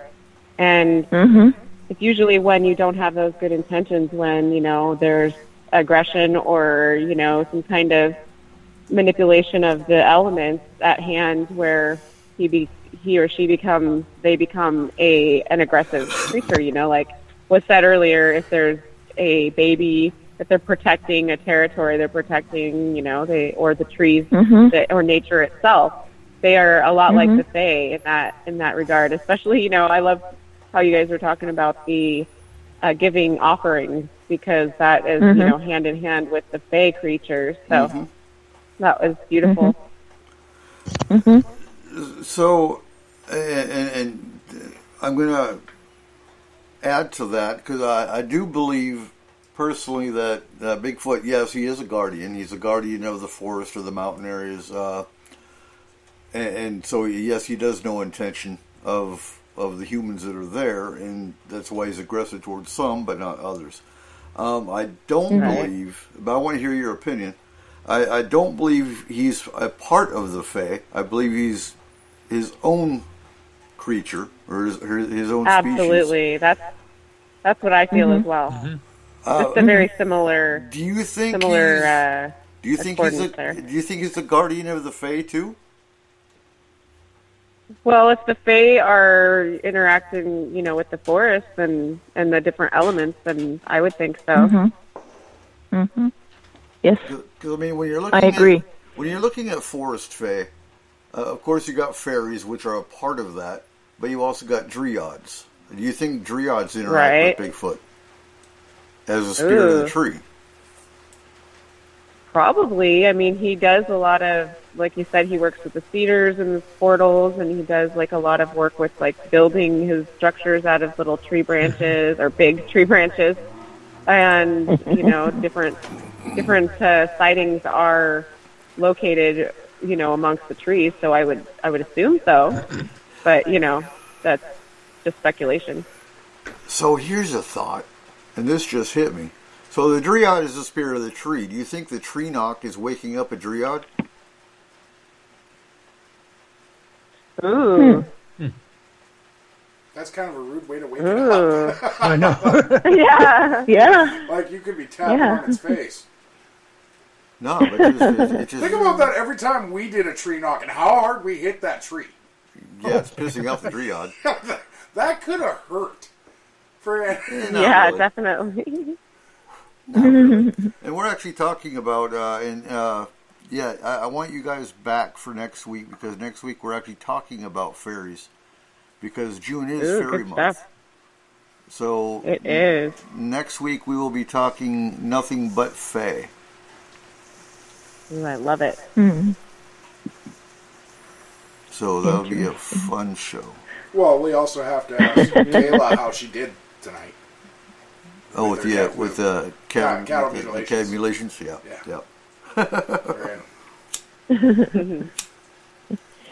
Now, I can tell you that this one of my speakers, Judy, she has a teacher in Bigfoot, but she also talks to the little people of the forest. And she was with me one night when we had an encounter, and she was actually trying to see if the little people were there, and it was not the little people, it was Bigfoot that was there. So the little people were not in this area that we were at. So what is her, and I'm sure we'll hear a lot more about this at the conference, but what is her definition of little people? Because to me, I hear little people, I think of gnomes, I think of elves, I think of... Yeah, like fairies and things like that, yeah. Yeah, the little people. But then Tom, Swede, said the little people with the native, they don't talk about that. They don't talk about it a lot because they don't think that they're nice people, the little people. It depends. They're individuals. Yeah, but Judy thinks that they're fine. I mean, she talks to them. She leaves some glyphs, like she'll put like 3 stone, like different ways you put branches or things like that, talks to them, that way. Yeah. And she goes all into, okay, if you do this, and like one, they left me, it was Bigfoot left me a glyph, And she says, look at it, just really look at it, because it can just be moved just like a fraction of an inch, and it changes the whole meaning of it, And she says, you have to get back to your heart. You have to know what's good in your heart. And that's what they were telling me, that I had to get back to my heart. Mm-hmm. So, wow. So it was interesting. Now, have any of you heard of anything that's changing in our mountains? Something negative that is affecting the Fae, affecting Bigfoot, affecting any of our paranormal elements within the Cascades? No, not personally. The only thing I think is like the timber, like because if you, what I've heard is when a logging company goes in and they build the logging, that's where they encounter a lot of Bigfoot, is when they do the logging and things like that. Yeah. They don't, now you're destroying, and that's where it goes back to, you're destroying your planet, and things. Okay. Right. Yeah. I felt something, but I haven't really heard of any stories or anything like that. And that's just, I think it, like she said, it is like connected to the logging or the mass destruction and clear cutting and things like that in really high levels, and the pace of growth, maybe that has something to do with it as well. There's something. Can you expand on that? I'm interested. Yeah, I'm going to. What were you going to say, Arnold? I was just thinking, I've been watching another gentleman on complete different subject, but like down in Oregon, where they're the state, the county, or whatever is shutting off the water to the farmers. Mm-hmm. Oh no. Yeah, so they're holding. So there's not going to be any water for the farmers to grow their crops, and it's all due to two fish they're trying to protect, and that's it. But you're going back to logging and stuff like that. That would be something, if they're going to shut off the water to these flowing creeks, to these rivers that are going down, whatever. That's going to take away from like a Bigfoot or anything that's using that source to get food, to get water and stuff like that. So it will be interesting to see what happens there, but it's down like in Klamath, Oregon and stuff. Wow, that doesn't make sense. But disturbing the ecology so drastically would be good for the fish. No, and that's what the farmers are all trying to say. It's like, hey, it's not us, but they've and they're going to try somewhere else in Oregon to do that, to shut off the water. And I'm like, all you're going to do is going to hurt everyone, but you're going to hurt like the stuff like Bigfoot and everything, because everything's going to dry up and go away. Wow. It doesn't at all make sense, because they're going to save two fish, but they're going to kill 10 other species in that area. Yep. Exactly. And that's what they're fighting for. Yeah, what is that? And so they have big groups and stuff trying to fight it, but they've already shut off the water and said they're not, and it's like, wow, folks, just for two species, you're going to kill off all these others. That's the same as Greenpeace derailing a radioactive train to protect the environment from radiation. Exactly. It's like the law of attraction. I love how they show up in like Hummers and everything at or pipeline rally against them. That really helps when you leave them running all day because you're cold. Right.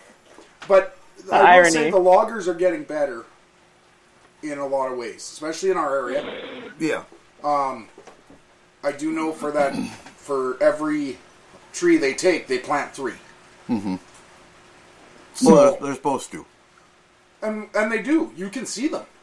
You go on South Skagit. The issue is the soil and the underbrush that changes, so and how it drives the nature, into different places. So I honestly think it's done sustainably as much as possible, and they do, have a forest management program, which is much more sustainable than what they did back, 100 years ago. Yeah. But, with like technologies like how we could do a lot with a lot of the the farmlands out here. I do think we need to look be a a whole little new bit more at the industry. Amazon area. Oh, absolutely. Oh, jeez. With the clear cutting Yeah. that's going on there with the soy fields. Mm-hmm.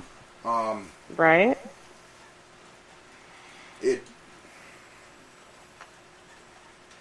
It's too much.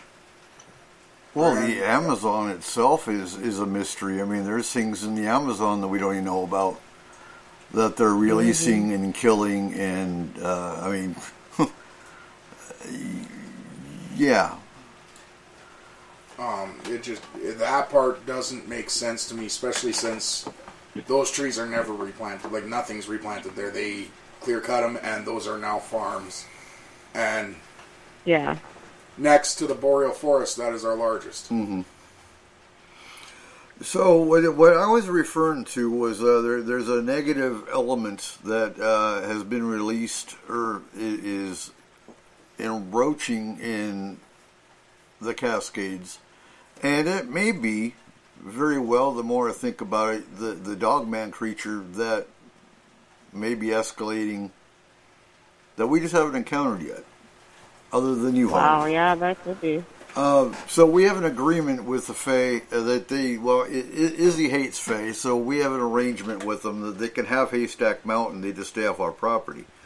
But a couple of years ago, they came in the house, and we're asking for help. Something was affecting the Fae in our area. And it kind of goes along with what you felt, Cole, on the case we were at in Lyman with Iron Mountain. Yeah. There was something on Iron Mountain that was warning Cole when we were on a case there. 2 years ago? 3 years ago? 2. You want to talk about that for a minute? It told me, get the fuck out, don't come back. Yeah, pretty much. So we were Wow. investigating 2 places, and it was an entity that was bothering both families. owners, both families. Yeah. And that we were able to get rid of, but there was an area of trees up against the mountain that it was burnt. we were all kind of drawn to at first. Mm-hmm. Asked what was over there, and the homeowner said we don't really go over there very much, and we took some steps towards it, and a few of our dumber counterparts we actually went up towards the trees. Mm-hmm. But all of the trees were singed by what looked like lightning. And they were in a row. They were in a row. That was like a barrier. Yeah. And I've never had this before. But it was my first trip out. That was your first boots on ground case. Yes. And I had been going through training with the team to ground and shield and get more in touch with my spiritual side. And I heard a whisper just over my shoulder almost, like someone was standing behind me whispering in my ear. And they said, stay away. Wow. As I started to walk towards it. And I told Eric I don't think we should go over there. And he agreed. And I started to walk back, and that presence never left me while we were there. Mm-hmm. And for those of you that don't know, I was in a car accident 4 years ago now, and I have a real issue with grounding and shielding. I'm able to ground real well, but because of the amount of pain I'm in most of the times, the shielding does not come natural to me. I'm unable to hold it real well. So it's a very weak one. But according to others, I have a natural shield, like something else is helping me. And well, I do think that comes from your Native American side, though. It could. It could also be the Austrians. You never know. Maybe Andre the Giant's the ancestors. Yeah. Yeah. So, you know, I would say Schwarzenegger, but he's still alive, so he's probably not behind me. No, he's not behind And that's why I say, and again, I've never heard of Dogman in Washington State, but considering you've actually seen a Dogman, it would make me wonder if Dogman's just more hidden here, and maybe that's the new threat. Yeah. Well, I don't know. It was really moving fast, and it felt like it was passing through. It weirds me out where it was. Higgins Pass. Right? Because I live out here now. Yeah. and think of Higgins Pass. Higgins Pass by itself is a paranormal anomaly. Well, and that's where that one woman... And I have issues finding stuff sometimes after I see it. And I wasn't into all this when I saw that story. Mm-hmm. And I can't remember what paper. It was in a newspaper. And a lady was traveling down 5:30, and she had a log thrown at her car. Oh, yeah. Yeah, that was... What? Mm-hmm. But it wasn't thrown like you'd normally get a log thrown, where it's lengthwise. It was thrown like an arrow. Yeah. Dang, that's scary. And it's right where you guys were. Mm-hmm. Wow. So that was Mountain Loop. Was that no? Wasn't it? No, it was right on the Osaka S-curves. Oh, okay. Because there's another one. Wow, that really? happened on Yeah, because Mountain it didn't Loop make sense to her because there was no trees in that area at that time, really, like fairly close. Right. So it wasn't even like the thing fell and then got a good head start.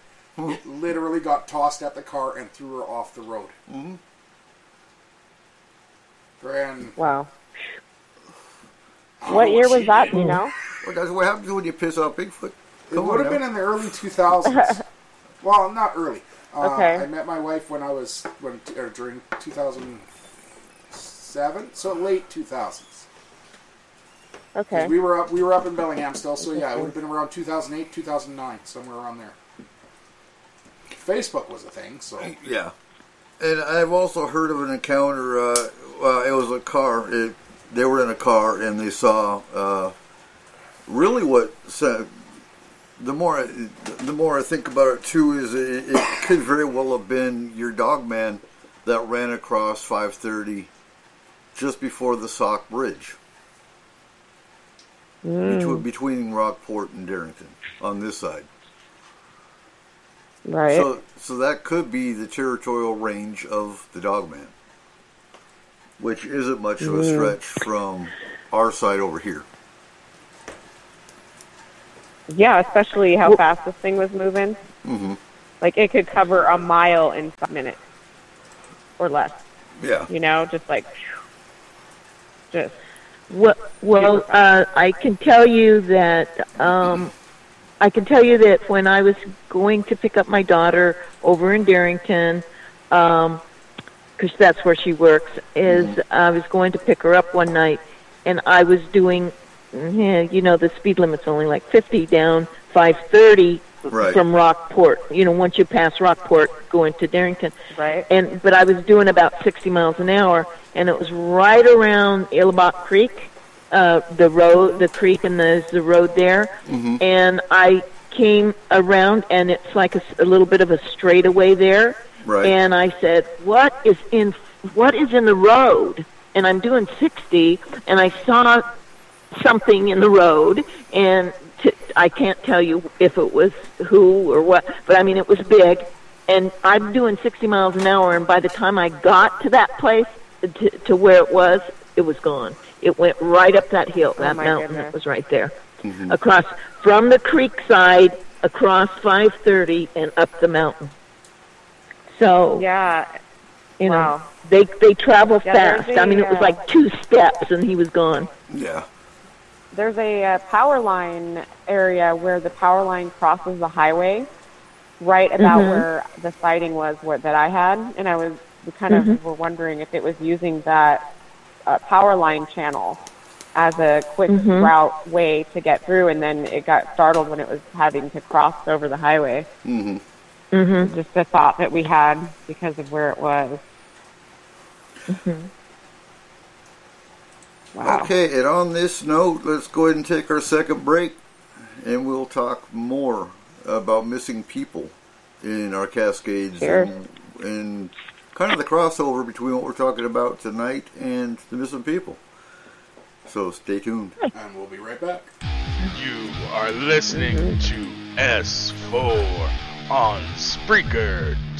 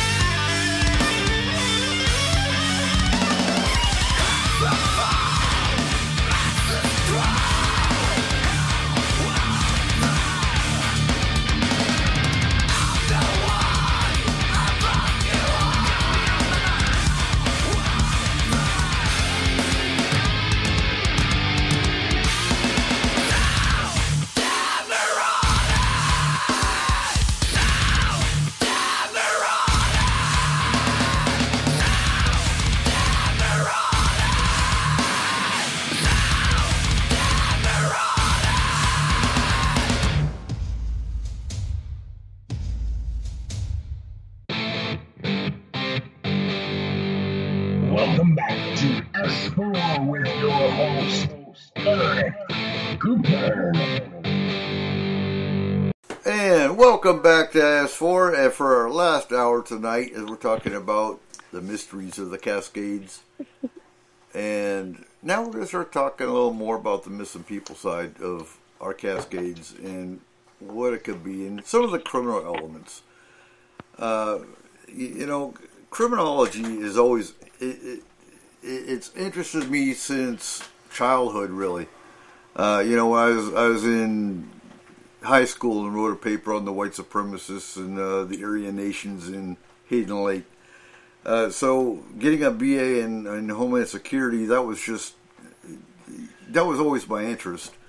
And I've taken human trafficking when I was in the Army. I've taken counterterrorism in the Army. So the criminal mind his always, and that's why the last show we did with serial killers, that was fun. And I guess fun's not the right word, but it's always that was fun. Always intrigued me, the deviant mind. So we have missing people in our community. Is it paranormal, or do we have a serial killer? I mean, that can go right many different directions. We have 22 pedophiles just in the East Skagit County area. So, just an interesting factoid here. With when you look at the offender list in any county, if you see abduction or kidnapping, that's not your custodial kidnapping. That is a stranger kidnapping. And we have, 3 of them in Skagit County. These are felony kidnappings. Wow. When you're talking, because these are things I study, but when you're talking Whatcom County to Pierce County, there's 88. That is 88 kidnappers. And we're not talking kids. We're not talking child abductions. We're talking adult abductions. I mean, just in Marblemount, we had a guy that was abducting women and keeping them in his motorhome. And he just got caught, 3 years ago? Do you remember that case, Syvella? No, I don't. I'm sorry. The only reason he got caught is because one woman she escaped and was running. She did escape. Yeah, she escaped and they caught the guy. But that's just one. Girl. Mm-hmm. Not woman. Huh? Girl, not woman. Oh, the girl that escaped? She was either 16 or 17.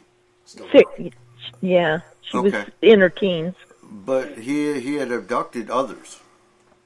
Yes. So, and I think it was this year the story came out from a couple that was up Baker Lake, and they got caught on the trail too late, and they were coming back in the dark, and they saw a guy with an axe in front of them on the trail. God. And they ran. So I mean, we know there's offenders. We know there's offenders up here. We know there's criminals up here. So, I guess my problem with either paranormal, or how do I explain it? I've got 5 different cases in front of me. So you've got Richie Collins. Went missing from Colonial Park on Diablo Lake, April 30th, 2019. He did 20 years in the Army. He was never found. They had K-9. They had search and rescue. They had helicopters. We're talking a guy that was fit. October 17th, 2019, you've got Rachel Lakaduck, missing on Hidden Lake Trail. Again, search and rescue, K-9, helicopters, never found. She was supposed to go to a cabin because it was snowing. She never made it to the cabin. You've got October 8th of 2020, Alexander Pish, missing again. Diablo Lake. He had easels. So the Rangers saw his car, and they saw the easels. And the next day they went by, they still saw the easel sitting there. But again, K-9, SAR, nothing ever found. This was a guy that was a physical fitness trainer. Yeah. May 24th of 2021, you've got Tom Simonseth, again missing from the same trail that Rachel Lakaduck was missing. And they're still looking for him. And then June 14th, 2021, Christopher Jarman, missing at Goodell Creek. And I'm not sure if he was ever found. I never saw any sources that he was found. Wow. That's just 5 cases, and that doesn't even count the elderly gentleman that went up Cascade River Road, and they found his car, and 3 days later they found him deceased in a ditch. Now, was it hypothermia? Probably. How wide is this trail? The Hidden Lake Trail? Yeah. I'm not sure. I know, according to the trail.com, and you know they track all these trails. It's considered hard. But a horse could do it. Huh? Could a horse do it? Oh, I'm sure. I have an option, not more of a theory. Okay. How did we start this show? What did we talk about at the very first thing? What is this area known for with its history? Mines. Right. Have any of you ever been in a mine shaft? Yes. Yeah, it goes forever. Have you seen the air ducts? Yeah. The air ducts that they used to make back then in the early 1900s, late 1800s? Yeah. So they run vertically about 200 feet. Right. Now, I come from an area that's known for coal mines. Same thing. Our hills are about 200 to 300 feet in difference from the bottom to the top. And at the top of the hill, there are air duct shafts that run straight down. Okay. Half of these are covered in ground cover now. They have signs all around them because it's one of our main tourist things. Mm-hmm. But none of the mines here are historically protected. Like, none of them were saved that way. What's the possibility? They're falling in mine shafts? In an air duct shaft. Not a mine shaft, because mine shafts are usually, they go at an angle. Right. You're not going to fall down an angle. But the air ducts, you're going to fall, and with the ground cover we have in Washington, it's going to cover right back up. So I know that came up with the Samantha Sayers case in 2016, Vesper Peak Trail. And they searched all the air ducts, and again, that's another one that's never been found. But again, our mines here, most of them were private owned, and the way you built an air duct back then was you started digging, and you stopped when you got to the bottom, but everything went up. There was one guy at the top with a horse and a cart, if he was lucky. Otherwise, just a horse with saddlebags and a mule with saddlebags. And he loaded everything down the mountain as far as he could, or put it in other places. Okay. So there's a possibility that mine, no one knows it's there anymore. Well, that could be possible on the trails, but like Fish, where he was parked and where his easels was painting. Yeah, that was right off Highway 20. I mean, the easels still stay. You know, they found the easel, so that one's a kind of a different one. The one on the trails, I could kindly go with. Yeah, I'm mostly talking about the guys on the trails, because the ones up the mountains. Yeah. The ones on Highway 20, well, either he was taken by humans or by someone else, Not Bigfoot. Someone green. Well, you just think about it for a little bit. We're surrounded by volcanic, mountains, volcanoes, and things like that. And have you ever been in a volcanic, like the tubes from the volcanic, where it's like it's like what you were saying, like an air shaft almost, but it's where the air from when it was lava going and different things. And I remember in Bellingham up at Mount Baker, a woman and her son were skiing, and they disappeared. And the only thing that they could think of is she went down in one of those crevices. They have crevices and these lava like tube things, and they went, and they never did find them. The mother and the son never found them, and that was back in the 90s.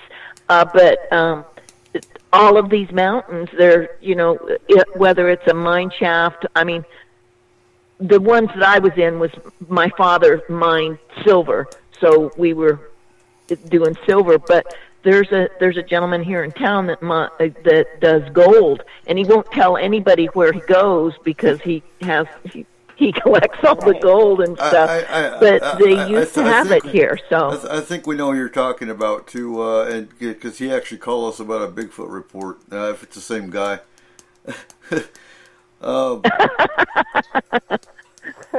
Well, he was terrified because he saw a Bigfoot with a spear. Oh. Mm-hmm. And that's probably fishing. Well, that's the first time I've ever heard of a Bigfoot with a weapon, honestly. Don't immediately assume it's a weapon. Could have been a back scratcher.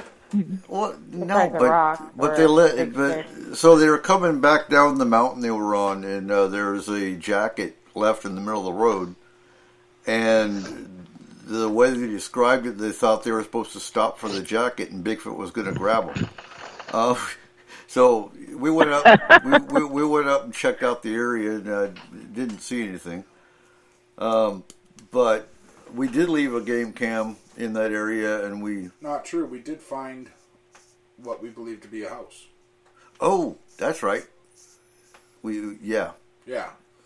Cause, we didn't get too close because we don't want to disturb their home, but the way the trees were, they hadn't fallen. They were pushed. Yep.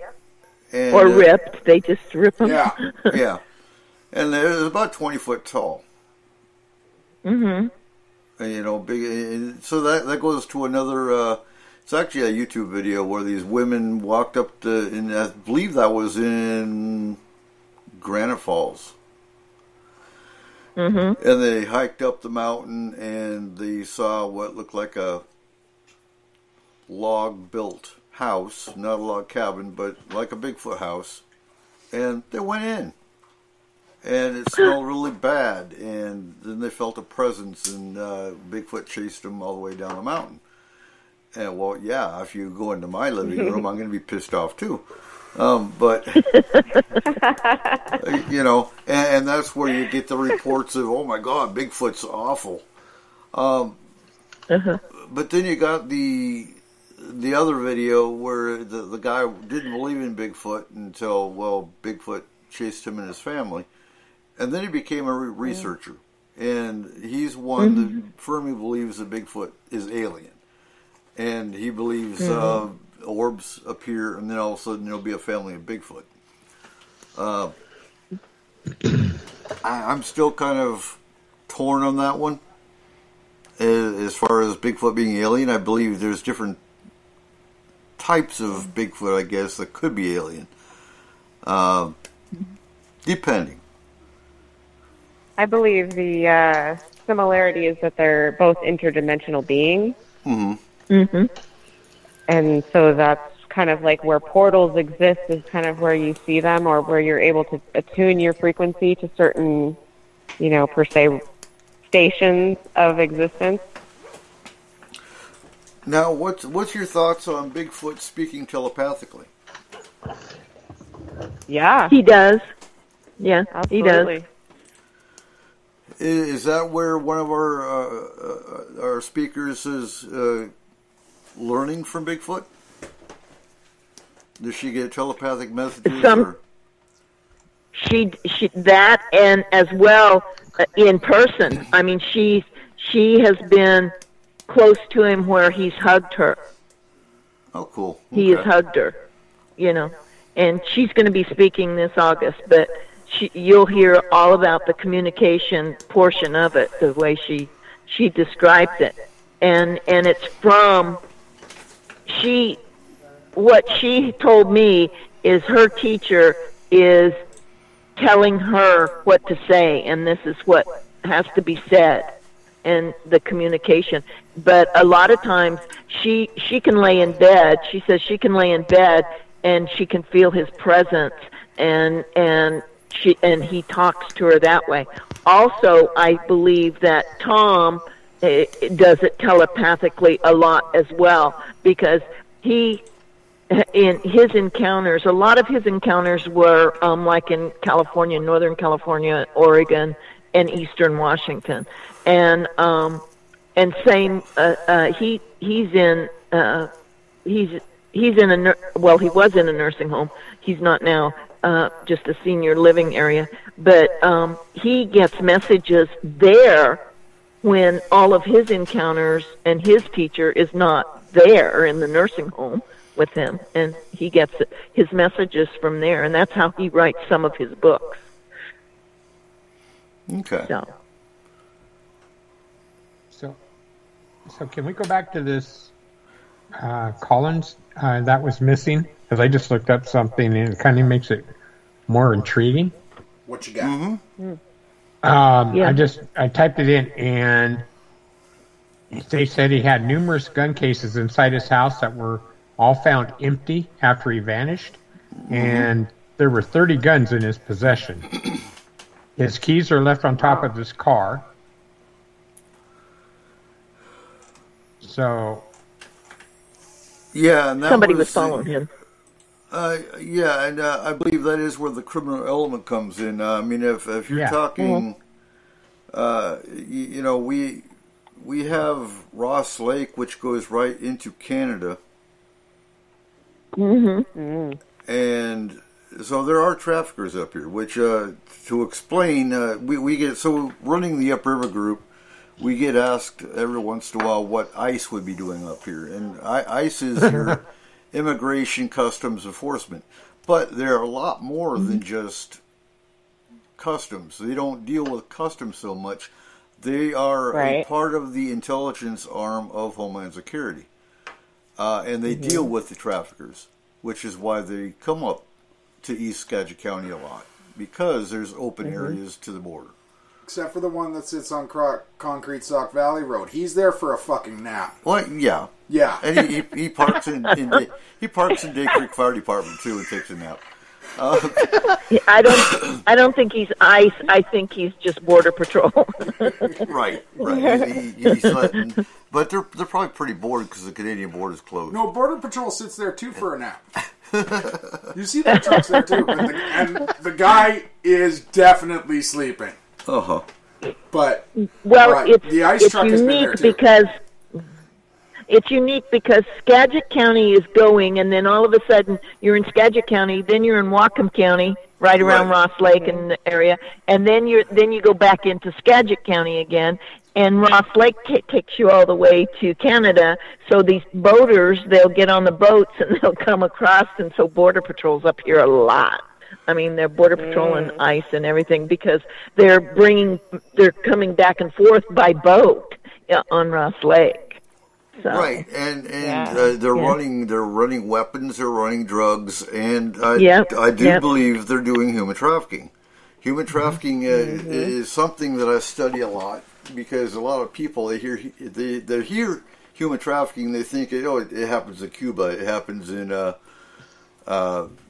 everywhere but here, but no, human trafficking happens all over the United States and Canada. Yeah. And they run them into Russia a lot.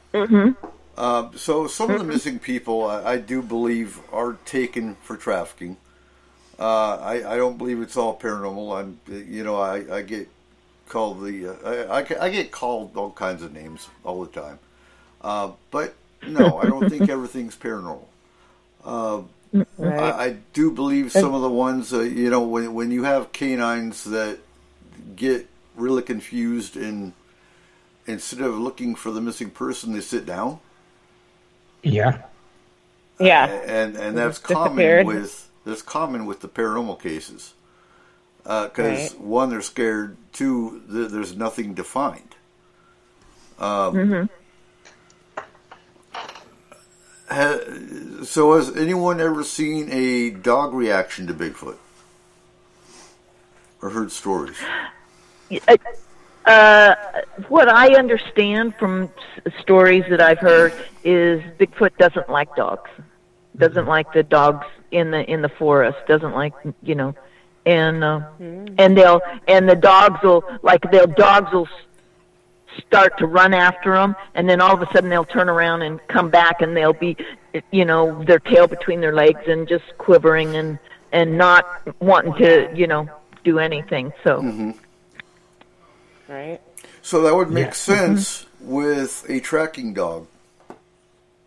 Mm-hmm. Yeah. And we know pets sense energies that we can't see. So if there's a portal, for example, a dog may sense a portal and go, I don't want to go in that dimension. Hell no. Yeah. Well, the last park I worked at, I had a friend who had 2 Rhodesian Ridgebacks that he walked all the time at the park. And on one occasion, he was walking one of our trails, and they blocked him from going any further and wouldn't let him walk any further. And they actually made him turn around and walk back the other way, even though they'd walked this trail many of times, and he'd walked other places. They just wouldn't let him go any further that day on this trail. And these dogs are bred for hunting lions and stuff like that. They're not as scared of anything except whatever was out there that day. Yeah, horses sense certain paranormal activity or portals as well. There's a lot of stories like, different horse riders or, elders in the tribe going out, and they say do not go in certain areas because, if the horse doesn't go there, you don't want to go there. So, it's important to watch the behavior of the animals to see, what's benevolent or what is maybe a little bit more nefarious. Oh, and the Fae hate cats. I can tell you that. And we told clients all the time too. In haunting cases, that you always watch your animals, because if there's a certain room that your cat or dog used to go into all the time, and all of a sudden now they're not. Yeah, generally that indicated a presence that was in there. And, and it also brings me back to the I can't remember her name, Patty. What was the Sauk Mountain case? Do you remember, Syvella? Patty Kriegel. For who? Who was it? Patty Kriegel. Does that sound right?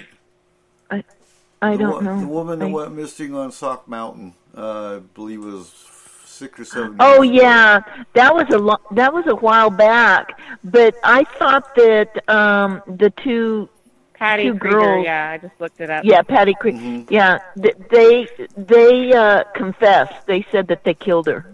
Okay.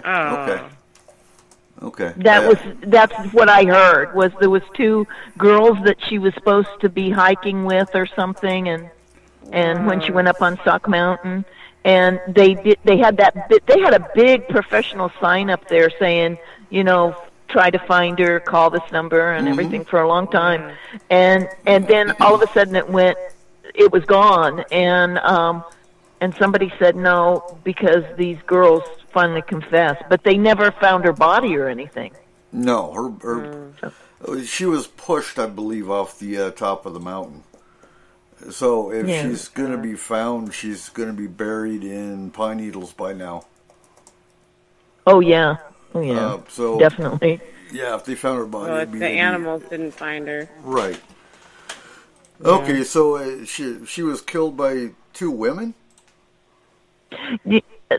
What I understand was there was 3 of them, and they were going to go for a hike up there, and they were supposedly her girlfriends, and it was over.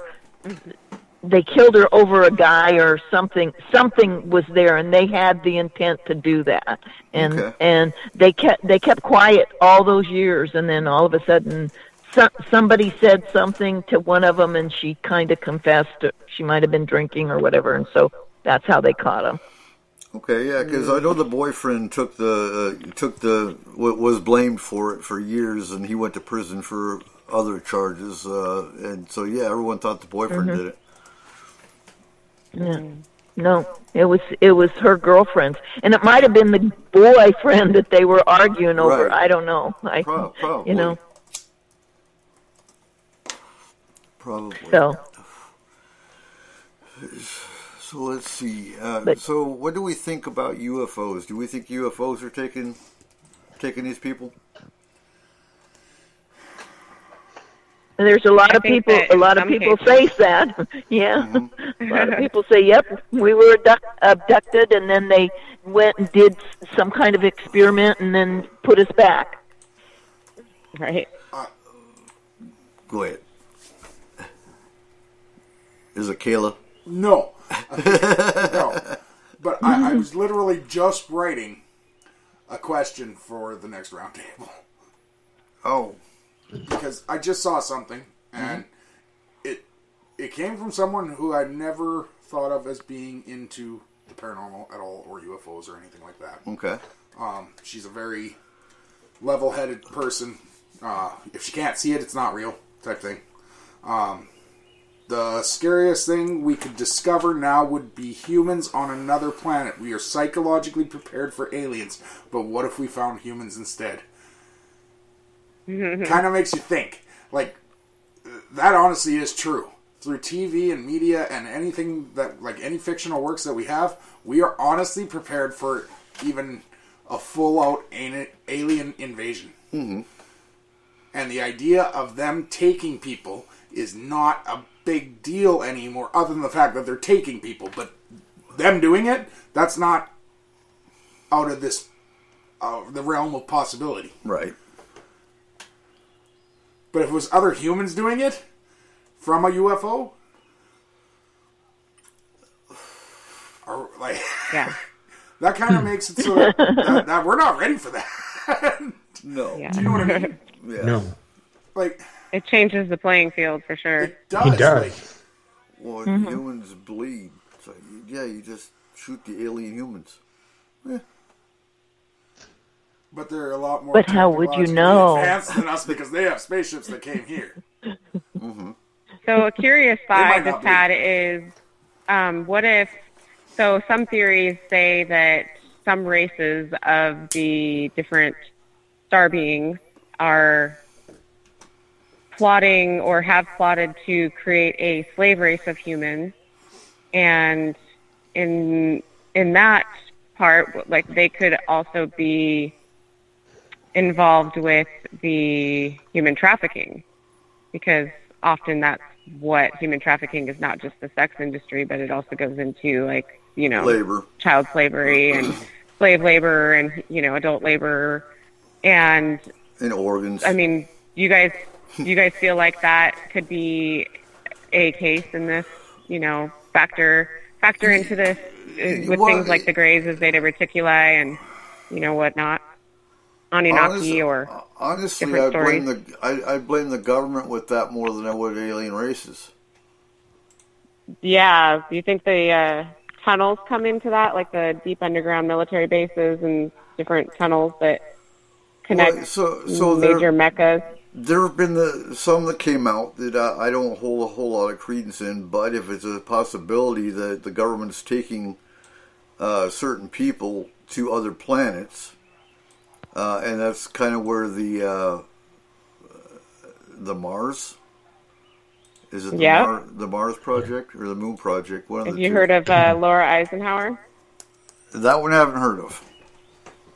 So Laura Eisenhower is the great-granddaughter of President Eisenhower. Oh, yeah. Okay. And she speaks about how they approached her and they tried to get her to recruit to Mars, you know, over 15 years ago. So, you know, she speaks about that publicly, and there's other people as well, you know, Andy Bisagio and different people like that.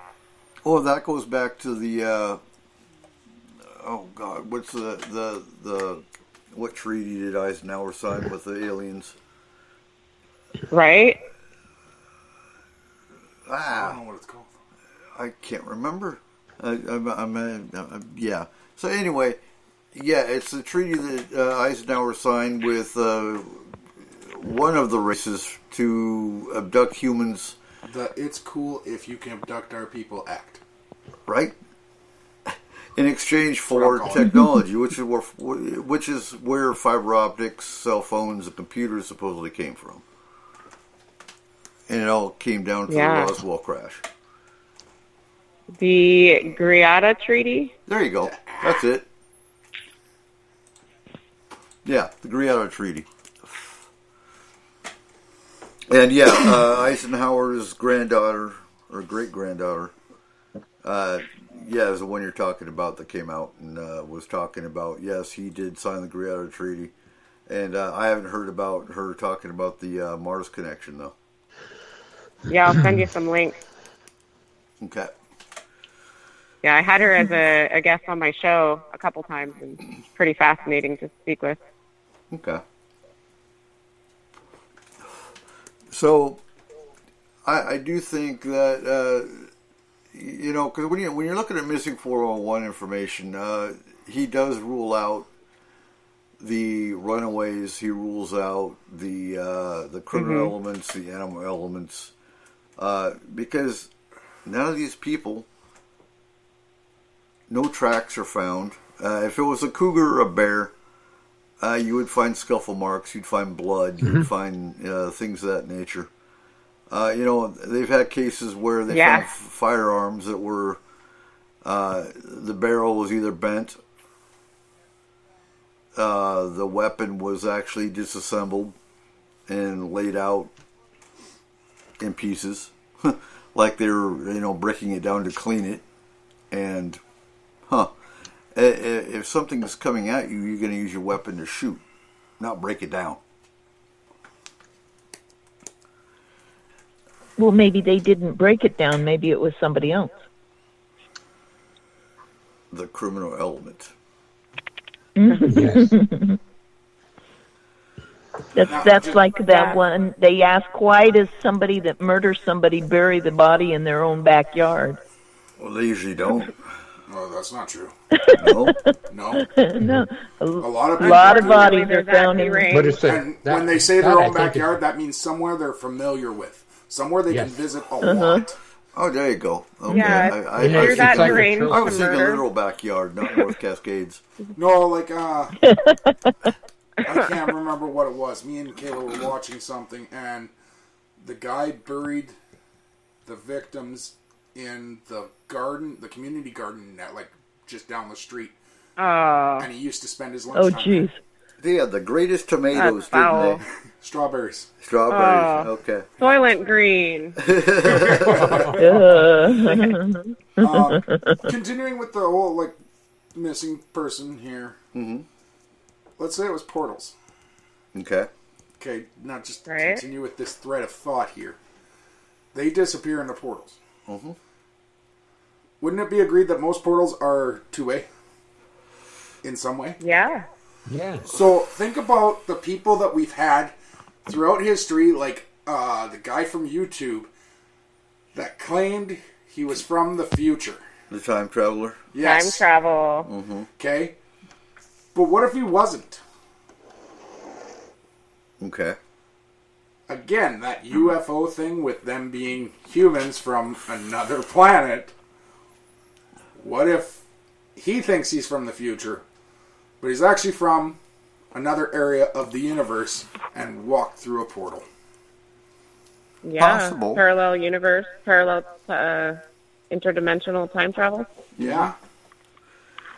Because that would tie a lot of things together that Right?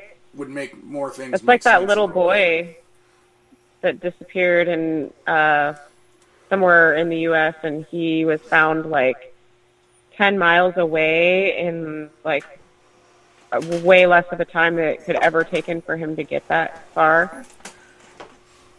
That was my thought. It was a portal he walked through. Yeah, there's been several cases where a 2-year-old child was went missing and was found on the other side of a mountain range. Yeah. You know, Yeah. a 2-year-old's not going to go mountain climbing. Well, and that's two possibilities. That's a portal or it's an abduction because look at Travis. Mm-hmm. What's his last name? Which Travis. one? Travis Walton? Yeah. He was, what, 20 miles away from where he was taken Yeah. when he was found? Mm-hmm. And so they don't always drop you off where you're supposed to be. Well, that happens all the time. Yeah. I mean, look at the car. Yeah. They abducted an entire car and then they dropped it on the wrong side of the freeway. So these guys are driving, you know, on the wrong side of the freeway. They realized their mistake. They re-abducted the car and put it on the right side. You know, aliens make mistakes. And they put the wrong underwear on. You know, people wake up and where the hell did this underwear came from? This ain't mine. Yeah. There have been many cases of that. Or like the Fae, like when you go into a fairy portal, time changes, and when you come back out, even in the same spot, time is different. Yeah, I think it's... And it seems like you were only there for a moment, but you were really there for like 3 weeks. 7 years for 1 minute? 7 years. Yeah. So you're there for 5 minutes, you come back 35 years later. Right? There's that story of that old man that came back or he left when he was a boy. And then he came back and everything had changed. His parents were gone. And well, there's the other there's the other legend of the guy that lived with the Fae for 20 years, and they warned him, "Don't get off your horse." And he was on his horse, and the minute he got off the horse, he crumbled to dust. Mm-hmm. And don't eat the food while you're there, right? Mm-hmm. So, wait, why don't you eat the food? I guess it can keep you there forever. Yeah, and that's also where the changeling story comes from. Well, I'm screwed. If they put anything in front of me, I'm probably going to eat it. Yeah, it looks like a Hershey's bar. Yeah. Watch out for the little old witch in the cottage. It's kind of pumping you up. Setting you up for eating. Eric doesn't cook. I don't have to worry about it. Nope. Well, I do sometimes, but my food's good. House made of candy.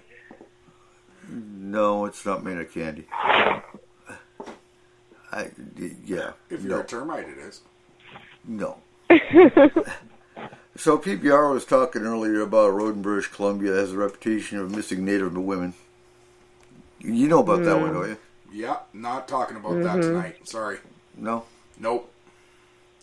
215 reasons why. I'm going to leave that one absolutely alone. All right. But, you know, that is a part of the Cascades that people don't think about. The Cascades goes into Canada as well. Mm-hmm. And there's 3 cases. Not that road. No, it's not part of that road. But it's still a stretch of Diablo. Mm. And Diablo means devil. And a lot of these cases involve, well, Devil's Lake, the Devil's Mountain. Many of these cases have the name devil in them. Yeah, there's a reason for that. Well, no, there isn't always. We found that out. Jamie Justice told us that. Mm-hmm. Devil's Elbow. Where's Devil's Elbow at? Concrete Dog Valley Road and 530 area. Yeah. Okay. Yeah.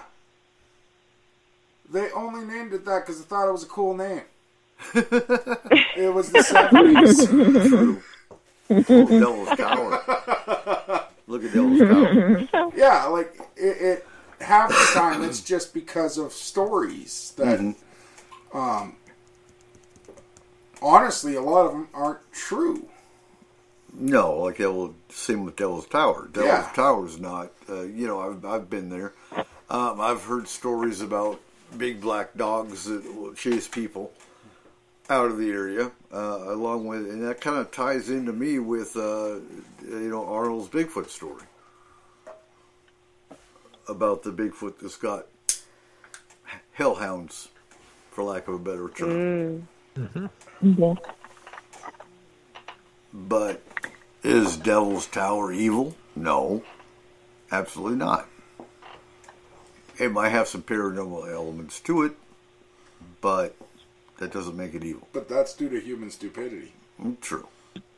Because they've been warned for years not to go up there because it's a dangerous area. And they do, and they die. because they fall. Mm-hmm. Well, yeah, you're going to have paranormal activity not there now because they don't understand why they died because they were stupid in life. They're going to be stupid in death.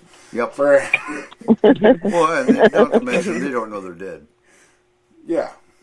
Those little devils. You'd think after 50 feet, no. About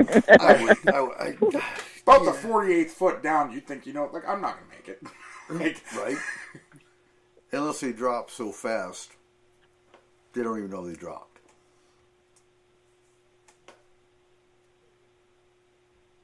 How about like the dams that have people like still encased in the concrete? Oh, is that like Cooley Dam or? Yeah, Grand Cooley. Yeah, almost. I don't actually think there's a dam in the world that doesn't have someone in it. Right. Exactly. Yeah. Yeah. Maybe the new ones. They just kept pouring. They had to. Yeah. Well, that's what they said. Yep. Well, no, it's true. Like back then, they didn't have the technology to help them stop pouring. They didn't have the types of concrete we have now, so that they could pour over top and not lose the strength of the dam. Every one of our dams is cursed, unsafe right now. Really haunted. Well, not just really haunted, but like they're only rated for like a 7.0 earthquake, and and they've built down below them. Like we have no chance if they go. Mm-hmm. Do you have dam sirens up in Marblemount, Syvella? Yes, they do, and because there's 3 of them above us, so wow. And it's the siren that you heard was for the fire department, but the sirens for the dam is a different. It's like I can't even like 3 three sirens and then a real long one or something like that. So got a few minutes to get out. You got an extra siren. We have a whoop whoop whoop. And then a guy talks. And then the guy talks and says, "This is only a test," or "This isn't a test," or whatever. We have the great voice. Like honestly, the green boy. Hello. The government really needs to get on the whole safety procedures of our dams because, according to Skagit County's disaster plan, if Lower Baker Dam blows, those in concrete have 15 minutes. No, they don't. They have 30 seconds. But it says 15 minutes in the paper. Like, not a chance. Nope. Yeah. They have about 30 seconds to get the hell out. Quick. Yep. Yeah. You got about the chance to take a breath. And then hold it for a really long time. And don't go up Burpee Hill, because Burpee Hill's sliding. You have the whole ton of concrete trying to evacuate up Burpee Hill, which is their evacuation route. It's been a sliding hill since the 1900s. You grab a broom and you get in the bathtub. Oh, I was going to say, I'll grab a broom and I'll fly up the mountain. But, yeah. So, Syvella, where do we find information about the Marblemount Sasquatch Conference? Well, it's been in the paper, and it's in the Concrete Herald, and it's on Facebook. It's on my club site, which is on Facebook.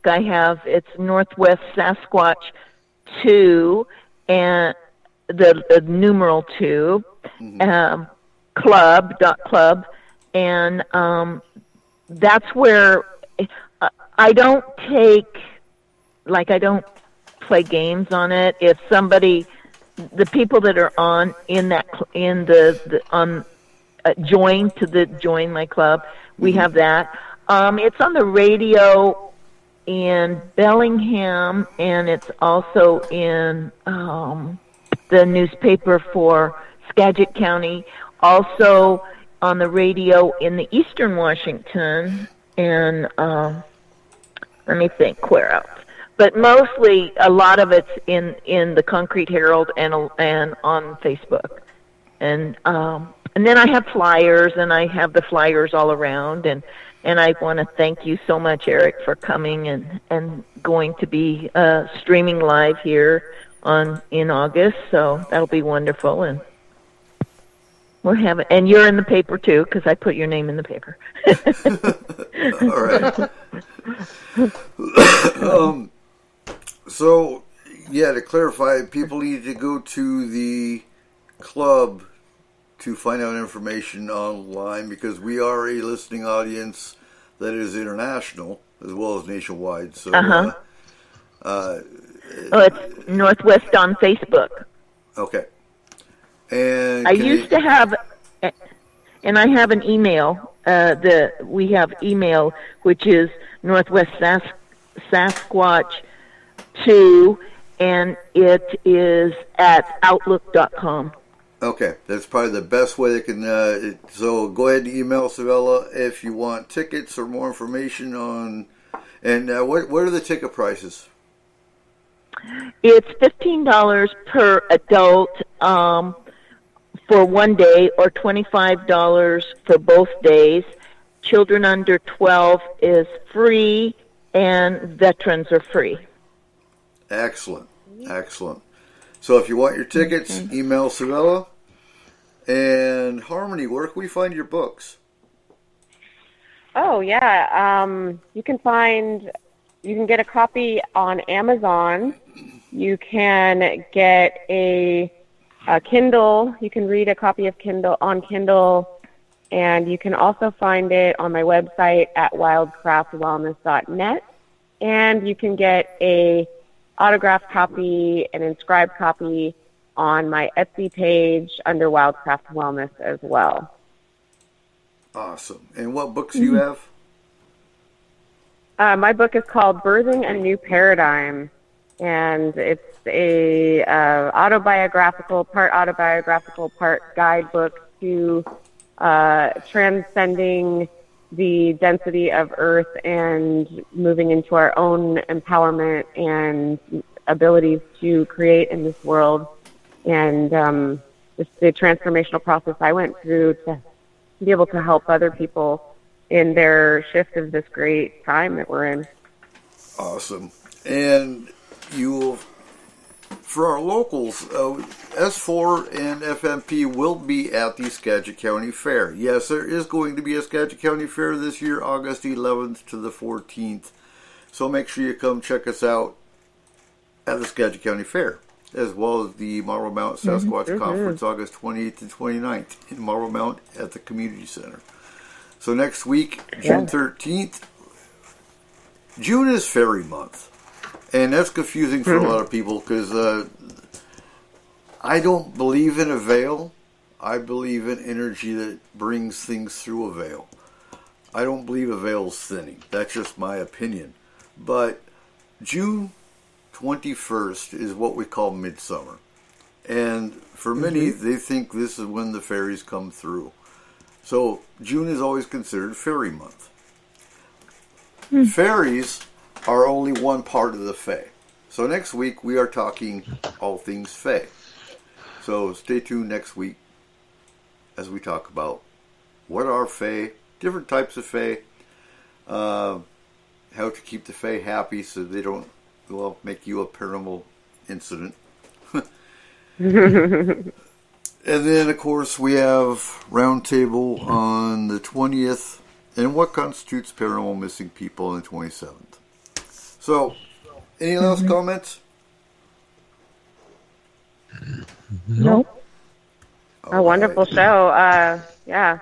You can also check out my YouTube channel, Wildcraft Wellness, and subscribe there for free. Excellent. And do you have a YouTube channel at all, Syvella? Yes. No. Okay. No, I don't. I wished I did. I had a podcast one, and then I get too busy. I can't do it yet. I understand that. But that's all. No. Yeah. Okay.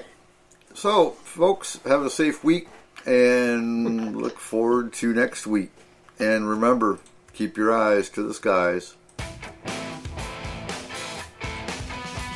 Ladies and gentlemen, thank you for joining us tonight on S4, the official voice of Forest Moon Paranormal. You can contact S4 through our website at www.s-4radio.com or on Facebook. Make sure you give us a like on our page and join the Forest Moon Paranormal group. If you are interested in advertising, take a look at our packages and contact Cole or Eric at 1-360-999-2830. Again, thank you. And remember, keep your eyes to the sky.